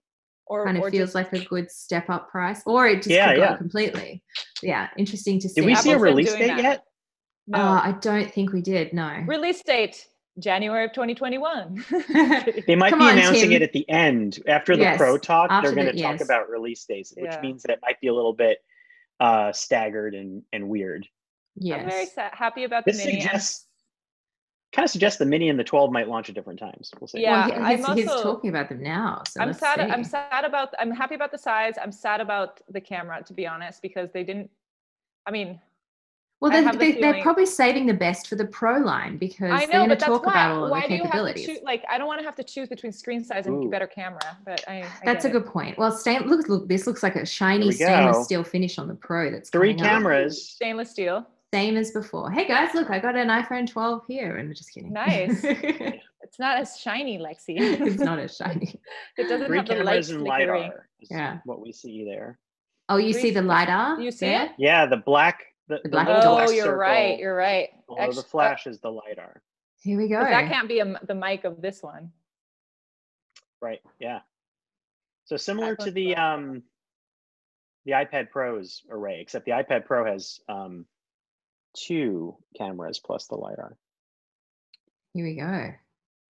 Jaws is walking us through it. Pro design. I haven't seen Craig Federici yet. He's not coming. He better be coming. I only do these events to see Craig. Do you have a crush on Craig, Lexi? Who doesn't on Air Force One? Come on. Who doesn't love that? Ooh, Pacific gold. blue is the new color. Pacific blue. That is a very Pacific blue? shimmery. That is a very rim. gold. Very gold, guys. It's That like is a- ostentatious, my Yes. friends. Ostentatious is ostentatious gold. That's what I'm Like calling you're gonna pull that out and you're gonna be like, woo, ah. Ceramic shield, it. Okay, so they have the same IP68. up to 6 meters now. Interesting. Okay, so the IP68 on the iPhone 11 Pro is 4 meters. Wow. Let's go. Another test, Lexi. You're gonna drown Yeah, these we got some- phones. It's gonna be like a lot Durability of in water. testing. A lot of durability testing on these I know. phones. Basically, but this is MagSafe what I'm again. telling you guys. These phones are going to last you 5 years. That's why people Wait. want 5G. I'm so sorry. The Super Hang N on. XDR is Hang on. OLED. Would you just like completely rewind what I just said before? And I totally screwed up because they're all OLED. Oh, they're all Oh, completely okay. My screwed bad too. No, that was my bad too. I thought it was LCD, but incorrect. God. Okay. Yes. How Okay. Well, embarrassing. we misspoke. They're all OLED. They're We all OLED. misspoke. Something to They're talk about my all talk OLED. about. Yeah. Okay. we made a forget it. mistake. But Fine. hold on. Yeah. There's 2 sizes to these and they're massive. And I'm not happy about this. Well, 6.5 and 6.7 inch. That's your only options for the Pro. Oh, I thought the 6 point the rumor was the Pro the 6.1. was 6.1, but it's not Nope. a 6.5. 6.5 Oh, and 6. all yeah. the case manufacturers who sent me cases Oh. before the event, I'm gonna have to remake it because No, there's no 'cause the 6.5. There is a 6.1. That's But the iPhone 12. yes, but there's no 6.5 in the lineup. Yes, there is. It's 6.5 and 6.7. But The I new mean, Pro- yes, I know, but the cases that were made were Oh, based right. around the 3 sizes. So You're gonna have to 5.4, You're 6.1, gonna have to and buy 6. apples. There we go. There you go. They were like, Deep surprise. Fusion. All right, here's talking about Deep Fusion. So this is a feature that was already on the 11 series of phones.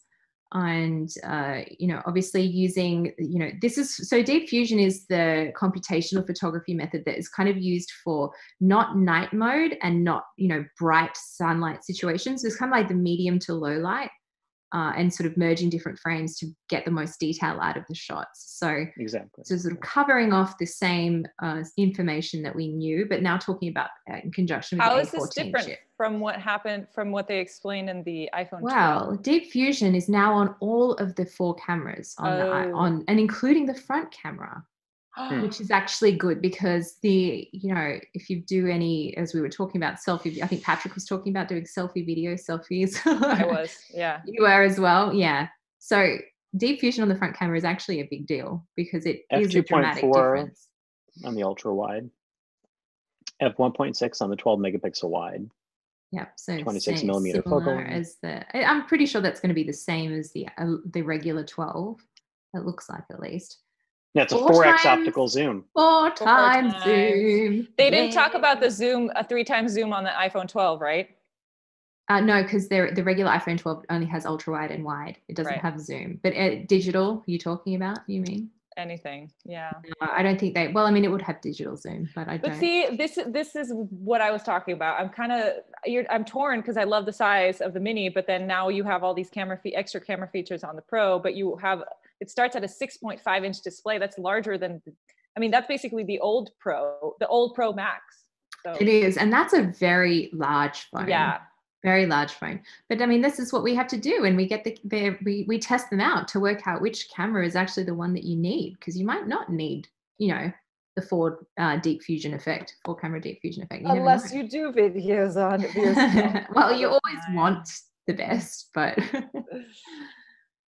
okay, talking about framing using the telephoto lens. Oh, hang on. You can optically zoom in 2.5 times, but where did I thought it said 4 times. 5 times what? Oh, Wait, hang on. The marketing. This is marketing speak. Okay.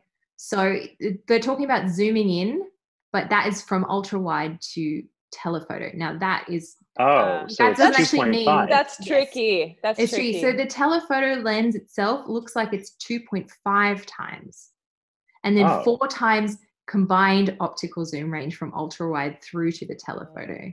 Dislike that. That's Don't trick kind of us, Apple. confusing. That's really confusing, and I know some manufacturers do put it like that, but 87%.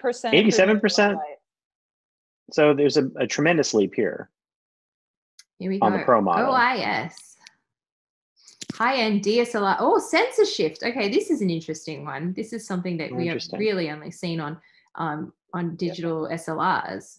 So sensor shift, as the name describes, the sensor moves in conjunction with the lens to help alleviate vibrations and things like that. So this one's going to be interesting to see how it deals with this in video, because I think this is going to be where we're going to see the biggest use of sensor shift stabilization, potentially. With video recording. Right. To see how the stabilization system works. This is going to be a very challenging review process 2 seconds. for us, guys. Yes. Stabilization at up to 2 seconds. So that's handheld? Yeah, I believe so. I mean, that's pretty good. If that actually does perform as they say it does, I want to test that out. But good luck getting your subject to stay still for 2 seconds. Right. Unless it's a building. I don't have any of those. Yeah, your kids are never going to stay. That's pretty cool for low light shots, though. Yeah. Yeah. Astrophotography. This seems like a much greater differentiation between the Pro and the rest of the line. That's what I was thinking. And it's going to make our job really challenging, because we're going to have to be testing a lot of features on these cameras to figure out whether it's worth the extra screen real estate and the extra money to have all these features on your phone. And I think, it's going to come down to what are you doing with it? Pro Apple Raw. Pro Raw. Apple Pro Raw. Yeah. Okay. Pro interesting. Raw. Say it. Raw. Pro Raw. So this is like an Apple proprietary RAW format that it looks like you're going to be able to get the benefits of, multi-frame image processing, all the computational stuff, but also then have the option of being flexible with manipulating your image without losing any quality through RAW format. So I'm excited about this personally. But also, I wonder if it's going to take up more space on your phone. Oh yeah, 100%. Like these files are going to be probably fairly massive. Because it's proprietary, though, maybe they've managed to keep it low. Right, but I think the difficulty is is this format going to be like RAW format is, which is pretty much open to many third-party apps to be able to manipulate and understand, or is this literally going to be a proprietary format and a proprietary way of processing the images? Because that's kind of what I'm worried about. It can't be, and if anything, I hope that they would have partnered with at least Adobe to be able to use the more Yeah, well, I mean, I we'll think find out. We'll find out very, very shortly. I'm talking more about like third-party apps that have made their business essentially out of being able to process raw images in an effective way. I mean, they're showing some pretty impressive things, like being able to completely color swap elements of the image, recovering lots of details. Okay, other professional photo editing apps. Okay, API for third-party apps. Here we go. There we go. All right, good. There you go. So it's like Apple, it's like ProRes for video. It's available to be read in a number of different programs. Something like this too, like the photo editing programs will adapt quickly, to match this because of the importance of this format. Yeah, definitely. It's basically we're moving closer and closer to the iPhone being able to be your one device to take the photo, edit the photo, publish the photo, your one-stop shop. Obviously cameras are getting a lot better as well. So it's competing with all the camera advancements in the market as well, the designated cameras, but I think it's trying to be your one point of everything. Yeah. Which you can't do with a DSLR or an SLR mirrorless. Not easily. You still need that intermediary device. There were a few cameras that did come out. I think, Scott, you were alluding to maybe Apple would finally get into an actual standalone camera. I think. Yeah, this could be a stepping stone to a pro camera at some point. This is the camera. Or this is the pro camera. But they could something with like other lenses and I don't know. Video talk now. They're talking about video. And this whole production has been shot on the iPhone. Wait for it. You called it, Lexi. You called it. What do you win? What do you win if you called it? Yeah, you should get an iPhone 12. How about that? HDR video recording. 10-bit HDR recording. That's nice. I wonder if this is going to be. So one of the rumors was Dolby Vision recording, which is Dolby's specific HDR format, but it doesn't necessarily look like it's going to be that. It looks like its own. Cool. Maybe who knows? This is coming up. Oh, there we go. I preempted it. Dolby Vision HDR. These do record. There have been reports on that it might be doing that. You can shoot your own Blade Runner sequence. Yeah. Wait, did they say single frame editing? No, it's grading each frame live. Now this requires. I don't know if you've used any other kind of Dolby Vision system, but this requires so much computational power. Just not even just to record, because there's very few. I don't know which devices natively record in Dolby Vision at the moment, but you used to have to, like they're talking about now, have all this special equipment to see the footage. Yeah, and then being able to edit it on the phone, that's pretty exciting. I'm not sure if I'm a fan of these like pre-graded filters. I hope that they'd be able to I don't know. That's what I want to see. The native camera app to be able to like create your own picture profiles. Then I'm set. Then I don't need anything else. But I think they alluded to the fact that you will be able to use third-party apps. So maybe you can. Yeah, but I just want to be able to do it within the default camera app. Yeah. I'm just being greedy. I'm being super greedy. Here's some test footage to show what it'll be like. I am a cinematographer. But the hard part is I'm watching this on like a, not even Retina screen. Yeah, I'm watching it on a MacBook Air that has like, doesn't have the most amazing display to kind of show the capability. It's not a Dolby Vision screen. So no, I'm looking forward to you're going to be able to see the benefits of this when you play it back on, a Dolby Vision nice screen. Yeah, exactly. Because right now it looks beautiful, but it doesn't show you the depth of what it can do with that HDR effect. Very nice. Also, I'm curious about the front camera video that we've talked about too. Because they did mention it's going to have what was it going to have? Something. It was going to have deep fusion on the front camera as well. Camera, but that's about it. I think did they mention anything about the video 4K video? We haven't heard anything about the resolution, the sensor size of anything about the front camera yet. Yep. So they said capture, edit, and share with 5G. There we go. That's an application of 5G. Like when you start having like these intense massive fires of files, because the big file video will be upload to avoid the fire. Yes. LiDAR talk. Here we go. Okay, Scott, this is all you now. Yes. Get excited about LiDAR. What? And Apple's using this too to scan locations. Like they're using it to enhance 3D mapping in maps. That's this is sort of like the depth mapping of the real world that AR is going to rely on. And they're going to talk about that here, I'm sure. But we'll see for what. Right now, I bet it's camera based. Object and room scanning, photo and video effects. So these types of things, you can definitely use it for AR, but you could also use it to do a quick scan of a home. Putting your IKEA which there are a lot of uses for. Yeah. Seeing what so this is interesting. So it is going to interact with the Pro camera system. It's going to work autofocus in low light, which is what Patrick was talking about. Reduced capture time. Yep, all of this thing. So the LiDAR sensor is definitely one of the things that's only on the Pro model. Yes. For sure. And the autofocus enhancement for the camera, that wasn't on the iPad Pro. Like this is stuff that is camera integrated. Right. 6x faster on autofocus and low light. That's awesome. That's good. I mean, I never really have had any sort of significant issues with autofocus on the iPhone at night, but there have been situations where it's been, things in the distance in particular have been confused by, the lack of light. So if that improves that, I would be very night happy mode about portrait. That was it. That was a very quick Is that what that was literally night mode portrait? That's just what like the Pixel does. So I want to see that more. Tell me more. Yeah. Don't just gloss over that. Tell me more about night mode portraits.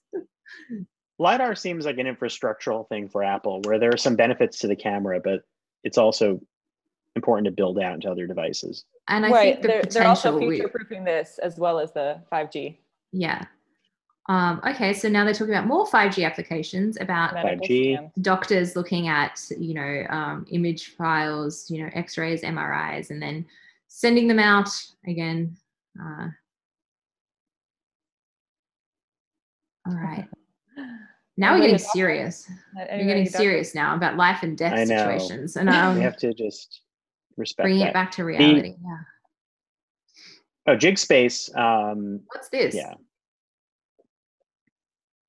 They're making a house out of cardboard is what they're doing right now. Jig Space has some AR applications. So this is probably going to be, a room scan. Ah. So you can map the environment and then, okay. Yeah, this is where, Jig Space is the, this is interesting. So this is like plotting out, room spaces for ad hoc projects and stuff like that? Or... Yeah, exactly. It's another use of LiDAR for, again, 3D scanning, overlaying objects, and being able to use that for collaboratively designing and building out stuff. These things are sort of like across the AR landscape people are looking at, but Apple is building some pretty precise tools into their phones now to enable that, which is nice to see. I mean, Google had been doing some stuff like that, but then had backed out of that. Vanessa, I think it's actually, 6.1 inches. I just saw that. Yes, I think it wasn't 6.5. I had this screenshot of the 6.5 and the 6.7 thinking that those were the two sizes, but I think they were just comparing to see how much it had grown. Either way, 6.5, 6.1 and 6.7 seems like I guess, more doable. Yes, range. There we go. I was very curious if it was really going to be like, okay, there we go. We just we messed up on two things here, so please, the two things we messed up. I will never live down the Super Retina XDR. Super Retina XDR is actually OLED on the iPhone Mini 12 Mini, and also the two sizes for the iPhone 12 Pro are 6.1 for the regular and 6.7 for the Max. And this is why we shouldn't have marketing names for screen technologies. So we don't get confused. Just tell us. It's as simple as that. Say OLED and LCD. You can have a fancy name behind the scenes, but I don't know what Apple calls it versus what Google calls it versus what Samsung calls it. Let's just all call it the same thing. Right. Yep. Can we just do that? I still stand by the fact that the LCD looks perfectly fine too. Like the OLED is nicer, but you will not notice in a lot of instances. Not at all. I mean, I compared the iPhone SE to the iPhone 11 Pro, which seems like a ridiculous comparison. But honestly, the screen difference, apart from the physical size and the resolution, wasn't as dramatic as I was expecting at all. And, coming from a photographer, you'd think you'd be like able to see a huge difference. I did, but it didn't bother me at all. It was still fine. Yeah, like the one thing I will say is when you deal with like a larger screen and you're shooting a lot of HDR photos and videos, I bet having the nicer dynamic range is going to really help. But then I think you'd want to see it on a bigger screen and do editing work on that too. So that's true. You don't want to be editing on a tiny screen, but still, it would help.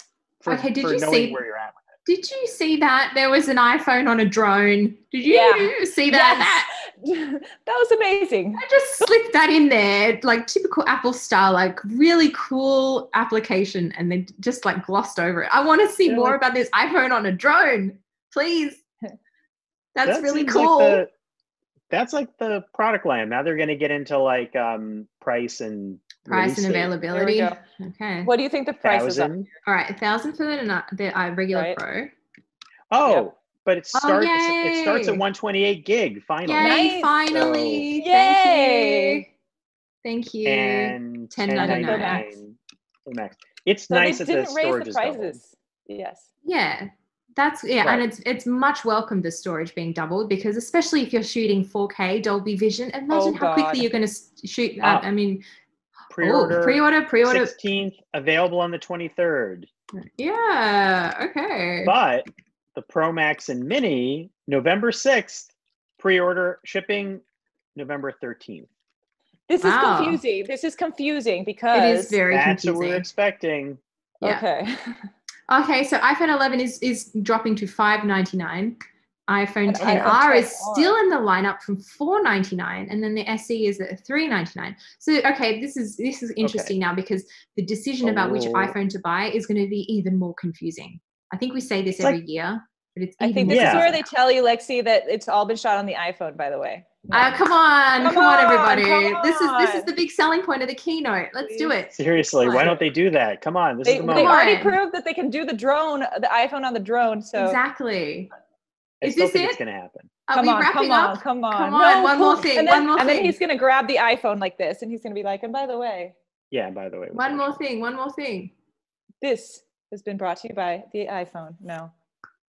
A14 chip, come on. All the cameras, ceramic Okay. shield. Ceramic Shield was one of the bigger surprises. Yeah. That was a big surprise. That was something that we didn't really see talked about in all of the No, rumors and leaks that at came all. out. Yeah, because I No. remember how big the sapphire screen display rumor had been, like way Mhm. back when we had talked about that for so long, and then we just forgot about that. Yeah.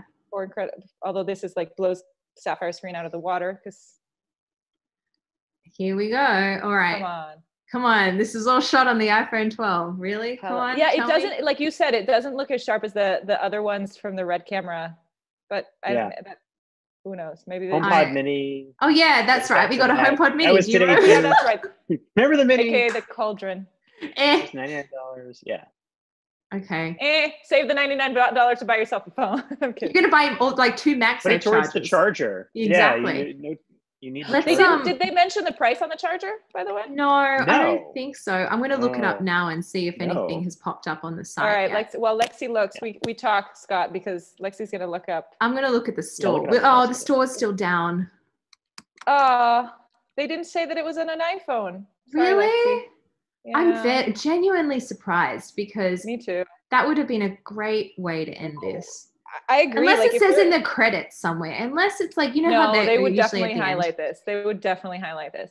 But it's All right. it's if you're claiming such an amazing video production, then Yes, Oh, wait. I agree. All right. Well, it looks like the Apple event has wrapped up, and we were 1 hour and 8 minutes. So who was closest? I think, did Vanessa, Scott. did you say, or Scott? 120 minutes. He 1 said hour, 120. 20 minutes was your bet? I was way Yeah. off that with 2 hours. I was Thank expecting God you this were, event to go. Lexi. Okay, well, there you go. That is So- the Apple event done and I dusted. wish the last thing on this scrolling here would say shot on iPhone 12 Pro. If only. I was What is completely the wrong with that. price for the? Okay. I'm looking up on Twitter and I can't even find it. The MagSafe price. All right, For well, the MagSafe?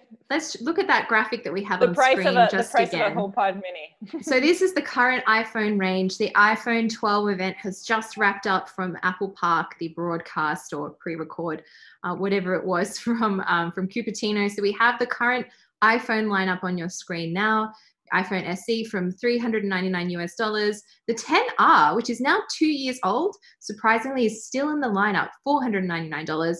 The iPhone 11 from last year, $599. And then we get into the new phones. So the iPhone 12, I guess there's now 2 variants of the iPhone 12. The regular iPhone 12, the 6.1-inch display, and then the iPhone Mini, 12 Mini, which is a smaller 5.4-inch display, and then the 12 Pro line, which is a different camera system altogether, similar design though, but with different material and construction finishes, starting from $999.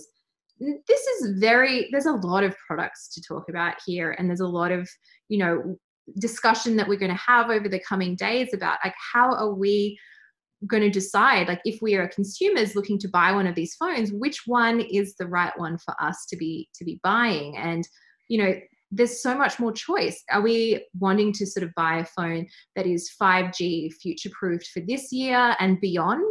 Because that has been the big selling point of the 12 line that we saw throughout the keynote. Apple really talking about all the different applications for 5G, but really around speed, gaming, and things like that, and also sharing very large files. Or are we looking for something that is a bit more affordable, given that we are in a crazy year called 2020, and everything going on in the world means that people's budgets are getting a little bit tighter. And so there's more choice than ever in that lower end of the market. I mean, Scott, you've been reviewing iPhones for a while. Have you ever seen kind of such, I guess, diversity in the lower end of the price spectrum for iPhones? Because this seems like the first time in many, many years that we've seen this.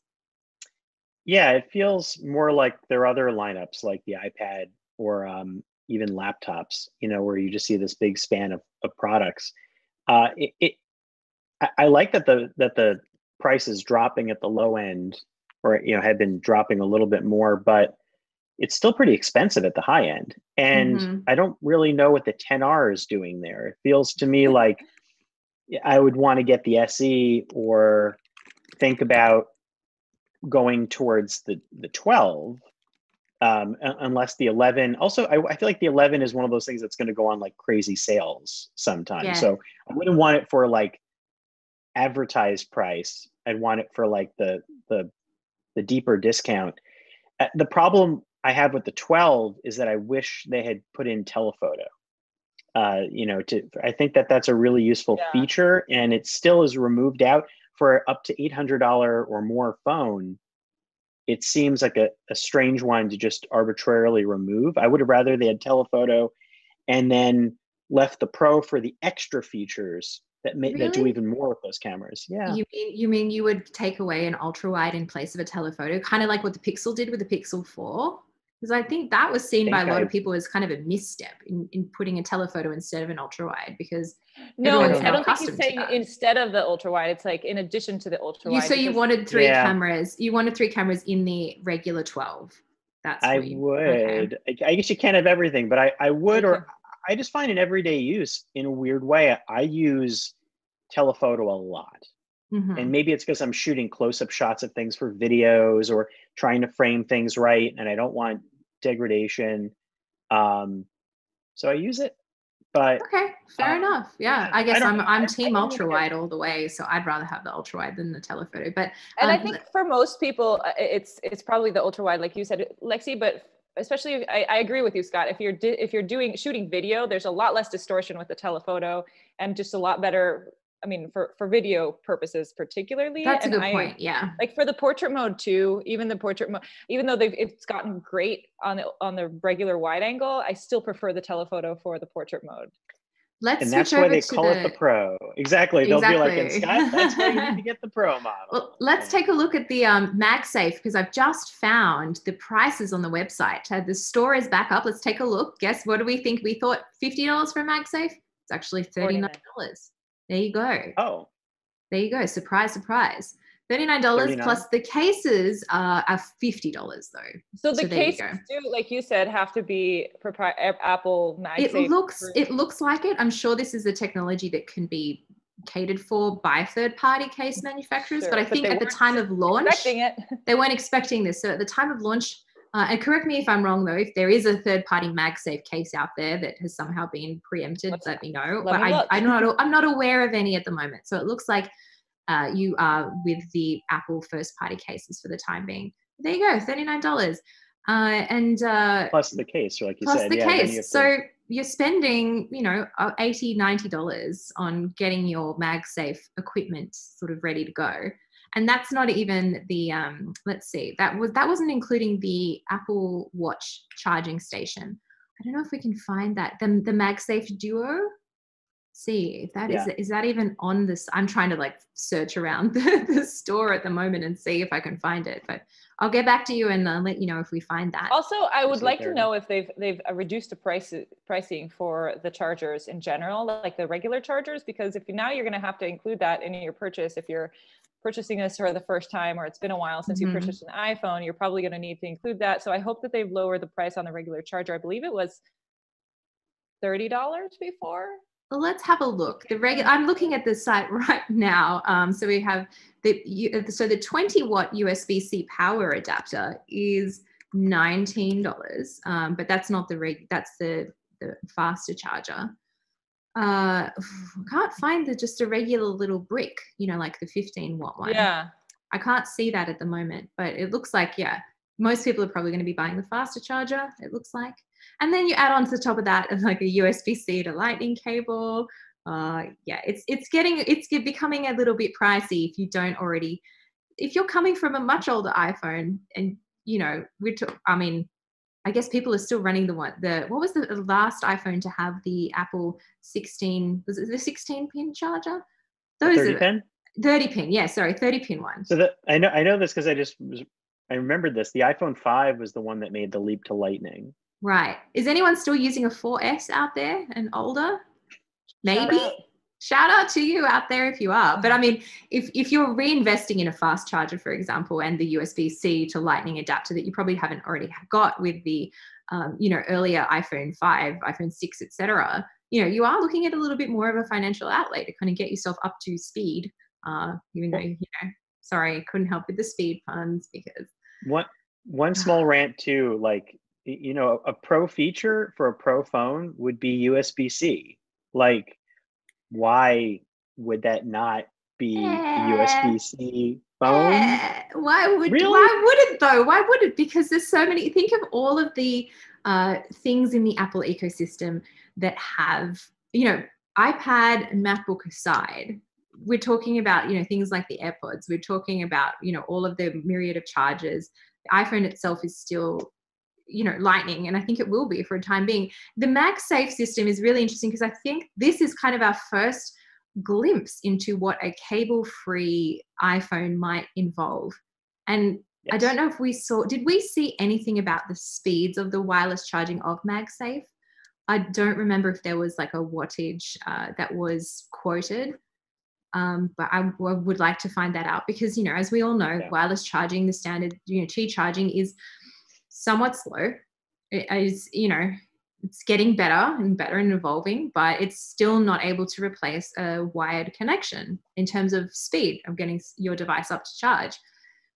So we'll see. I mean, this is all stuff that we're going to circle back on and, find out more about as time goes on. So all the different iPhones. It's getting ready for also, Lexi, is the portless iPhone. Yeah, portless, right. So I mean, potentially like get 1 or 2 generations ready with MagSafe, and then no USB-C connections. Keep holding this as a prop. Yeah. And then go. Yeah. I mean, I'm sorry, Scott. I don't think USB-C is ever coming to the iPhone.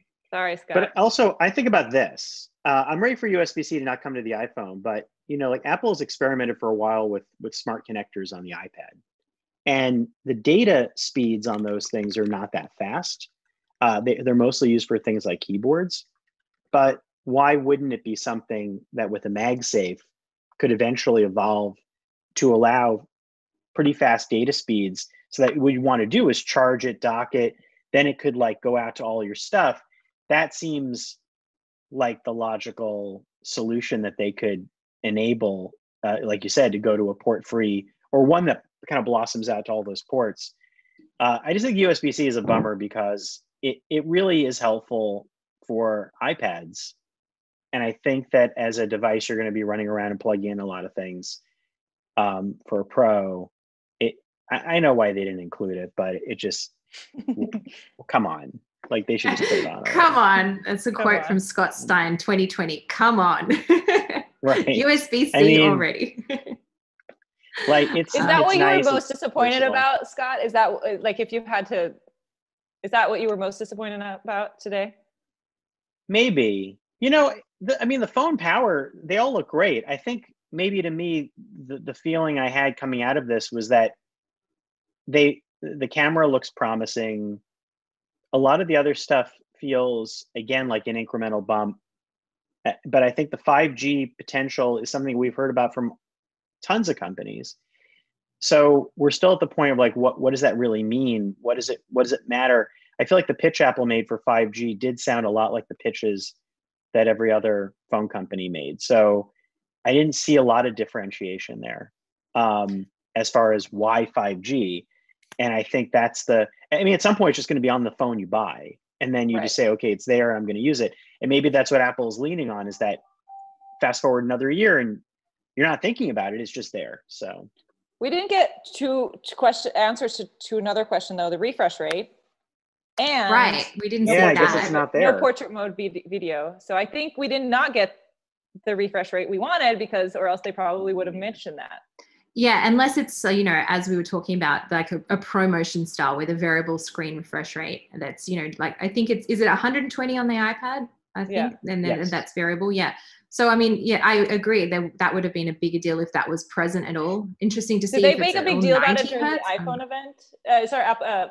iPad event, Scott? I don't remember. Oh, yes. ProMotion was a big thing, right? I remember that. I think that, with things like Apple Pencil and with content creation, graphics and art, I think that it might have an extra benefit there in terms of creating this sort of like smooth flow between like what you're doing on the pencil and what's going on with animation, and creating this fluid feel. I kind of feel like that's what Apple always was envisioning, rather than buttery smooth operating system.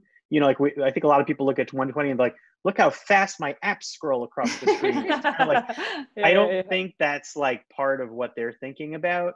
Not to try to climb in Apple's head, but so that might be part of it too, that it's just not a thing. It might require, more infrastructural work that could affect battery life or size of the phone. I have no idea. That's not really a bummer to me. I don't really think about 120 hertz is something I've been like screaming for. It's a little surprising, again, like when you're dealing with $1,100 Pro phone, you do expect like, okay, well, why don't you pull out all the extra stops and give me all those pieces, because they're out there. I agree. And I think that the use case for 120 hertz is not necessarily scrolling, because yes, it looks nice, but once your eyes adjust to it, it looks like any other phone. I think the application of things that people don't really talk about for a high refresh rate screens, like if you're playing back video recorded at a higher frame rate, for example, at 120 frames a second, watching that back on 120 hertz screen is beautiful. It just looks fantastic. And I think a lot of people, it's a very narrow use case. And I completely agree with you, Scott. I think that like people are probably not kind of thinking about that as a priority. The trade-off would potentially be battery life, like we've seen from other phones such as Samsung. Which we didn't hear about either. No, we didn't hear about. It's a really good point. We didn't hear about battery life at all. So, are we getting any kind of improvements in battery life? I mean, iOS 14 has kind of been a little bit unsteady on its feet the first few versions in terms of battery life, at least on the 11 Pro that I can speak to. So I'm really interested to see, if we are going to see any significant increases in battery life, or is it going to be more of the same? Especially if you're on 5G, think about how that's going to affect battery life and performance overall. So much more testing. If they didn't mention it, if they didn't mention it, then it's not an exciting improvement. Yeah. Or at all. Or at all, or it could have dipped. I didn't look at the final specs, and again, like, I should be keeping a monitor open at the same time, and so people might be seeing stuff already up there and saying, come on, that's already listed. But I would imagine it might vary as well, depending on the model where you're at. And I'm having a quick look and seeing if I can find on the specs if anything about. So the numbers quoted by Apple: video playback up to 17 hours on the Pro and 20 hours on the Pro Max.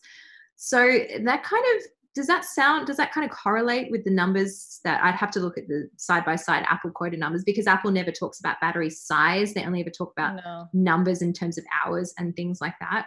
So we'd have to go back and correlate with the 11 Pro. Those numbers sound good. They sound good. Numbers sound good. Does it sound better is the question. Yeah. Well, they sound at least as good. What was the estimated estimated for 17 hours for the 12 Pro and then 20 hours for the Pro Max. That's just video playback, just on device, not streamed. What about the iPhone 11 Pro? The iPhone 11 Pro was 18 and 20. Ah, interesting. Okay, interesting. So maybe a little less. Again, the real world performance is completely different to the numbers. No, but if you're already dipping down 1 hour, I mean, you and I have the Pro, Lexi. I mean, like to sacrifice 1 more hour of battery life it's not. That's for video playback though. That's not necessarily like standby time and calling and things like that. Sure. Those numbers are broken out separately. So the iPhone 12 mini is 15 hours video playback, and the regular 12 is up to 17 hours. So it looks like you're getting pretty much the same, according to Apple at least, battery life between the same 6.1-inch display phone, so the regular 12 and also the 12 Pro. So interesting. And the battery boost last year was nice. Yeah, that's true. So prices on the screen, as you can see, that's the final look at the iPhone lineup. And I want to wrap things up fairly quickly, but I just want to get your final thoughts, Scott and Vanessa, on, the event in general, things that you were excited about, not so excited about, and kind of like some final takeaway things that you're looking forward to, diving into a bit more. So I think that what we were saying before about, how often you buy a phone definitely factors in. I agree that it's like a 4 or 5 year decision for a lot of people. So the days of like, oh, what does the next phone have that I've got to upgrade to is not the case, especially at these prices. So, I think phones are already great, and they kind of, it's what they enable beyond that gets interesting. So it's like peripherals and other things down the road, and apps. The thing about the camera is the most interesting part. I'm curious about how much better is the camera, how much more pro is the Pro camera for the stuff that we do. Does it feel like something that you'd want to invest in to get work done remotely? Because now, like, we're in that boat now where, like, I don't have the same type of access to camera crews or other things as before. So I might be doing a lot of this myself. That becomes interesting.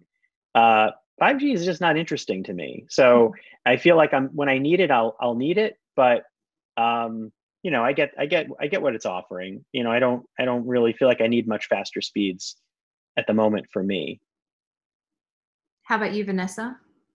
I agree with Scott. I think with everything he said, I think the most disappointing thing for me was not having the reveal at the end that it was all shot on the iPhone, because I know, and I didn't even think about it until you pointed it out, Lexi. But I think the ultimate testament of how far we've come with the iPhone and being able to replace the iPhone of professional camera is them turning around and being like, we are so meticulous when it comes to our videos and when it comes to our anything that we put out, that we have the highest standards, and we've been shooting this all with an iPhone. And that to me is going to be the moment when Apple has crossed over into the true Pro cameras, and it will be Apple, the one that's going to tell us that. And I don't think we're there yet, but obviously very exciting to test out all these features on the Pro camera. I'm also kind of disappointed that there's such a big distinction between the sizes now. Like the smallest size is the 5.4, and then the smallest size that you can get with that Pro camera is a 6.1 display. So, that was a little bit disappointing for me, but ultimately it's good that you have all these options. I think for the first time, we do have iPhones at every price point. And to be honest, like for most people, I still think the SE is such a great deal, that I think that's probably in the lower range, the biggest competitor there. Just forget about the old models, get the SE, unless, you're interested in the Pro or any of the 5G phones. I think 5G, I know it's not a decision maker for you, Scott, but for me, it would be if I am looking at the next 5 years, which it seems like now they're durable enough to last 5 years, hopefully. Yeah. I mean, TBD about That's the battery exciting. life, but yeah, the ceramic shield is really cool. I mean, durability is great to have, to keep pushing forward on that. And you're right. Like, it feels comforting to say, look, if this has 5G connectivity, okay, maybe this is something you get and stick with for a while, provided that somehow the cellular connectivity in the tech doesn't continue to be tweaked and altered in the next few years. And that's true. And then maybe that's why you get the SE, because then you kind of hold off and you wait for it to get better. But I think, the durability for sure. And maybe we can go caseless with this. Patrick will be very excited. What did you get? What was your favorite and disappointing points of it? Oh, just quickly, I think the best part about this whole iPhone reveal was that we're going back to a design that's the tried and true, that's the classic design that I think it's been so overdue to have a full redesign of the iPhone. So I'm excited, even though it does look very similar to, you know, the iPads and everything. I was expecting that and I was very pleased about that. The camera technology, I think, is really going to be something that we're going to see evolve over time. Like, I'm not sure if there are going to be any extra additions like we saw, say Deep Fusion came, you know, with an iOS update a little later on down the line, but I only expect the computational photography side of things to improve. 5G, it's like they had to have it. Like the event needed to be about 5G because otherwise it would have been like, what else is the big selling point about the reason to upgrade now? So, you know, I understand the reason to put the 5G in the whole event description. Overall, I think this is it's a great iterative update, but there's a lot of really useful things that I think are going to make this such a huge update for people, as you said, Vanessa, who are upgrading after maybe 3, 4, 5 years of having their old iPhone. Then it's really going to be seen as a big step up. So I'm really excited to dive into, you know, all of the new phones that are coming out, and, you know, there's no demo room for us to run into this year. So we're actually going to have to wait to get our hands on we're going to have a busy next couple of weeks, guys. It's going to be a lot of testing. It is, and can we just say, like, we still don't know the iPad Air release date. I forgot about that. When is that coming? We all forgot about it. So that's coming at some point. It's supposed to be coming this month. Also, we never heard about AirPod Studio headphones. There's a lot of things. Yeah, AirTags, all those things. Were a no-show. Still on the table. Any future Mac stuff. I still think there's going to be a November event or a November product drop.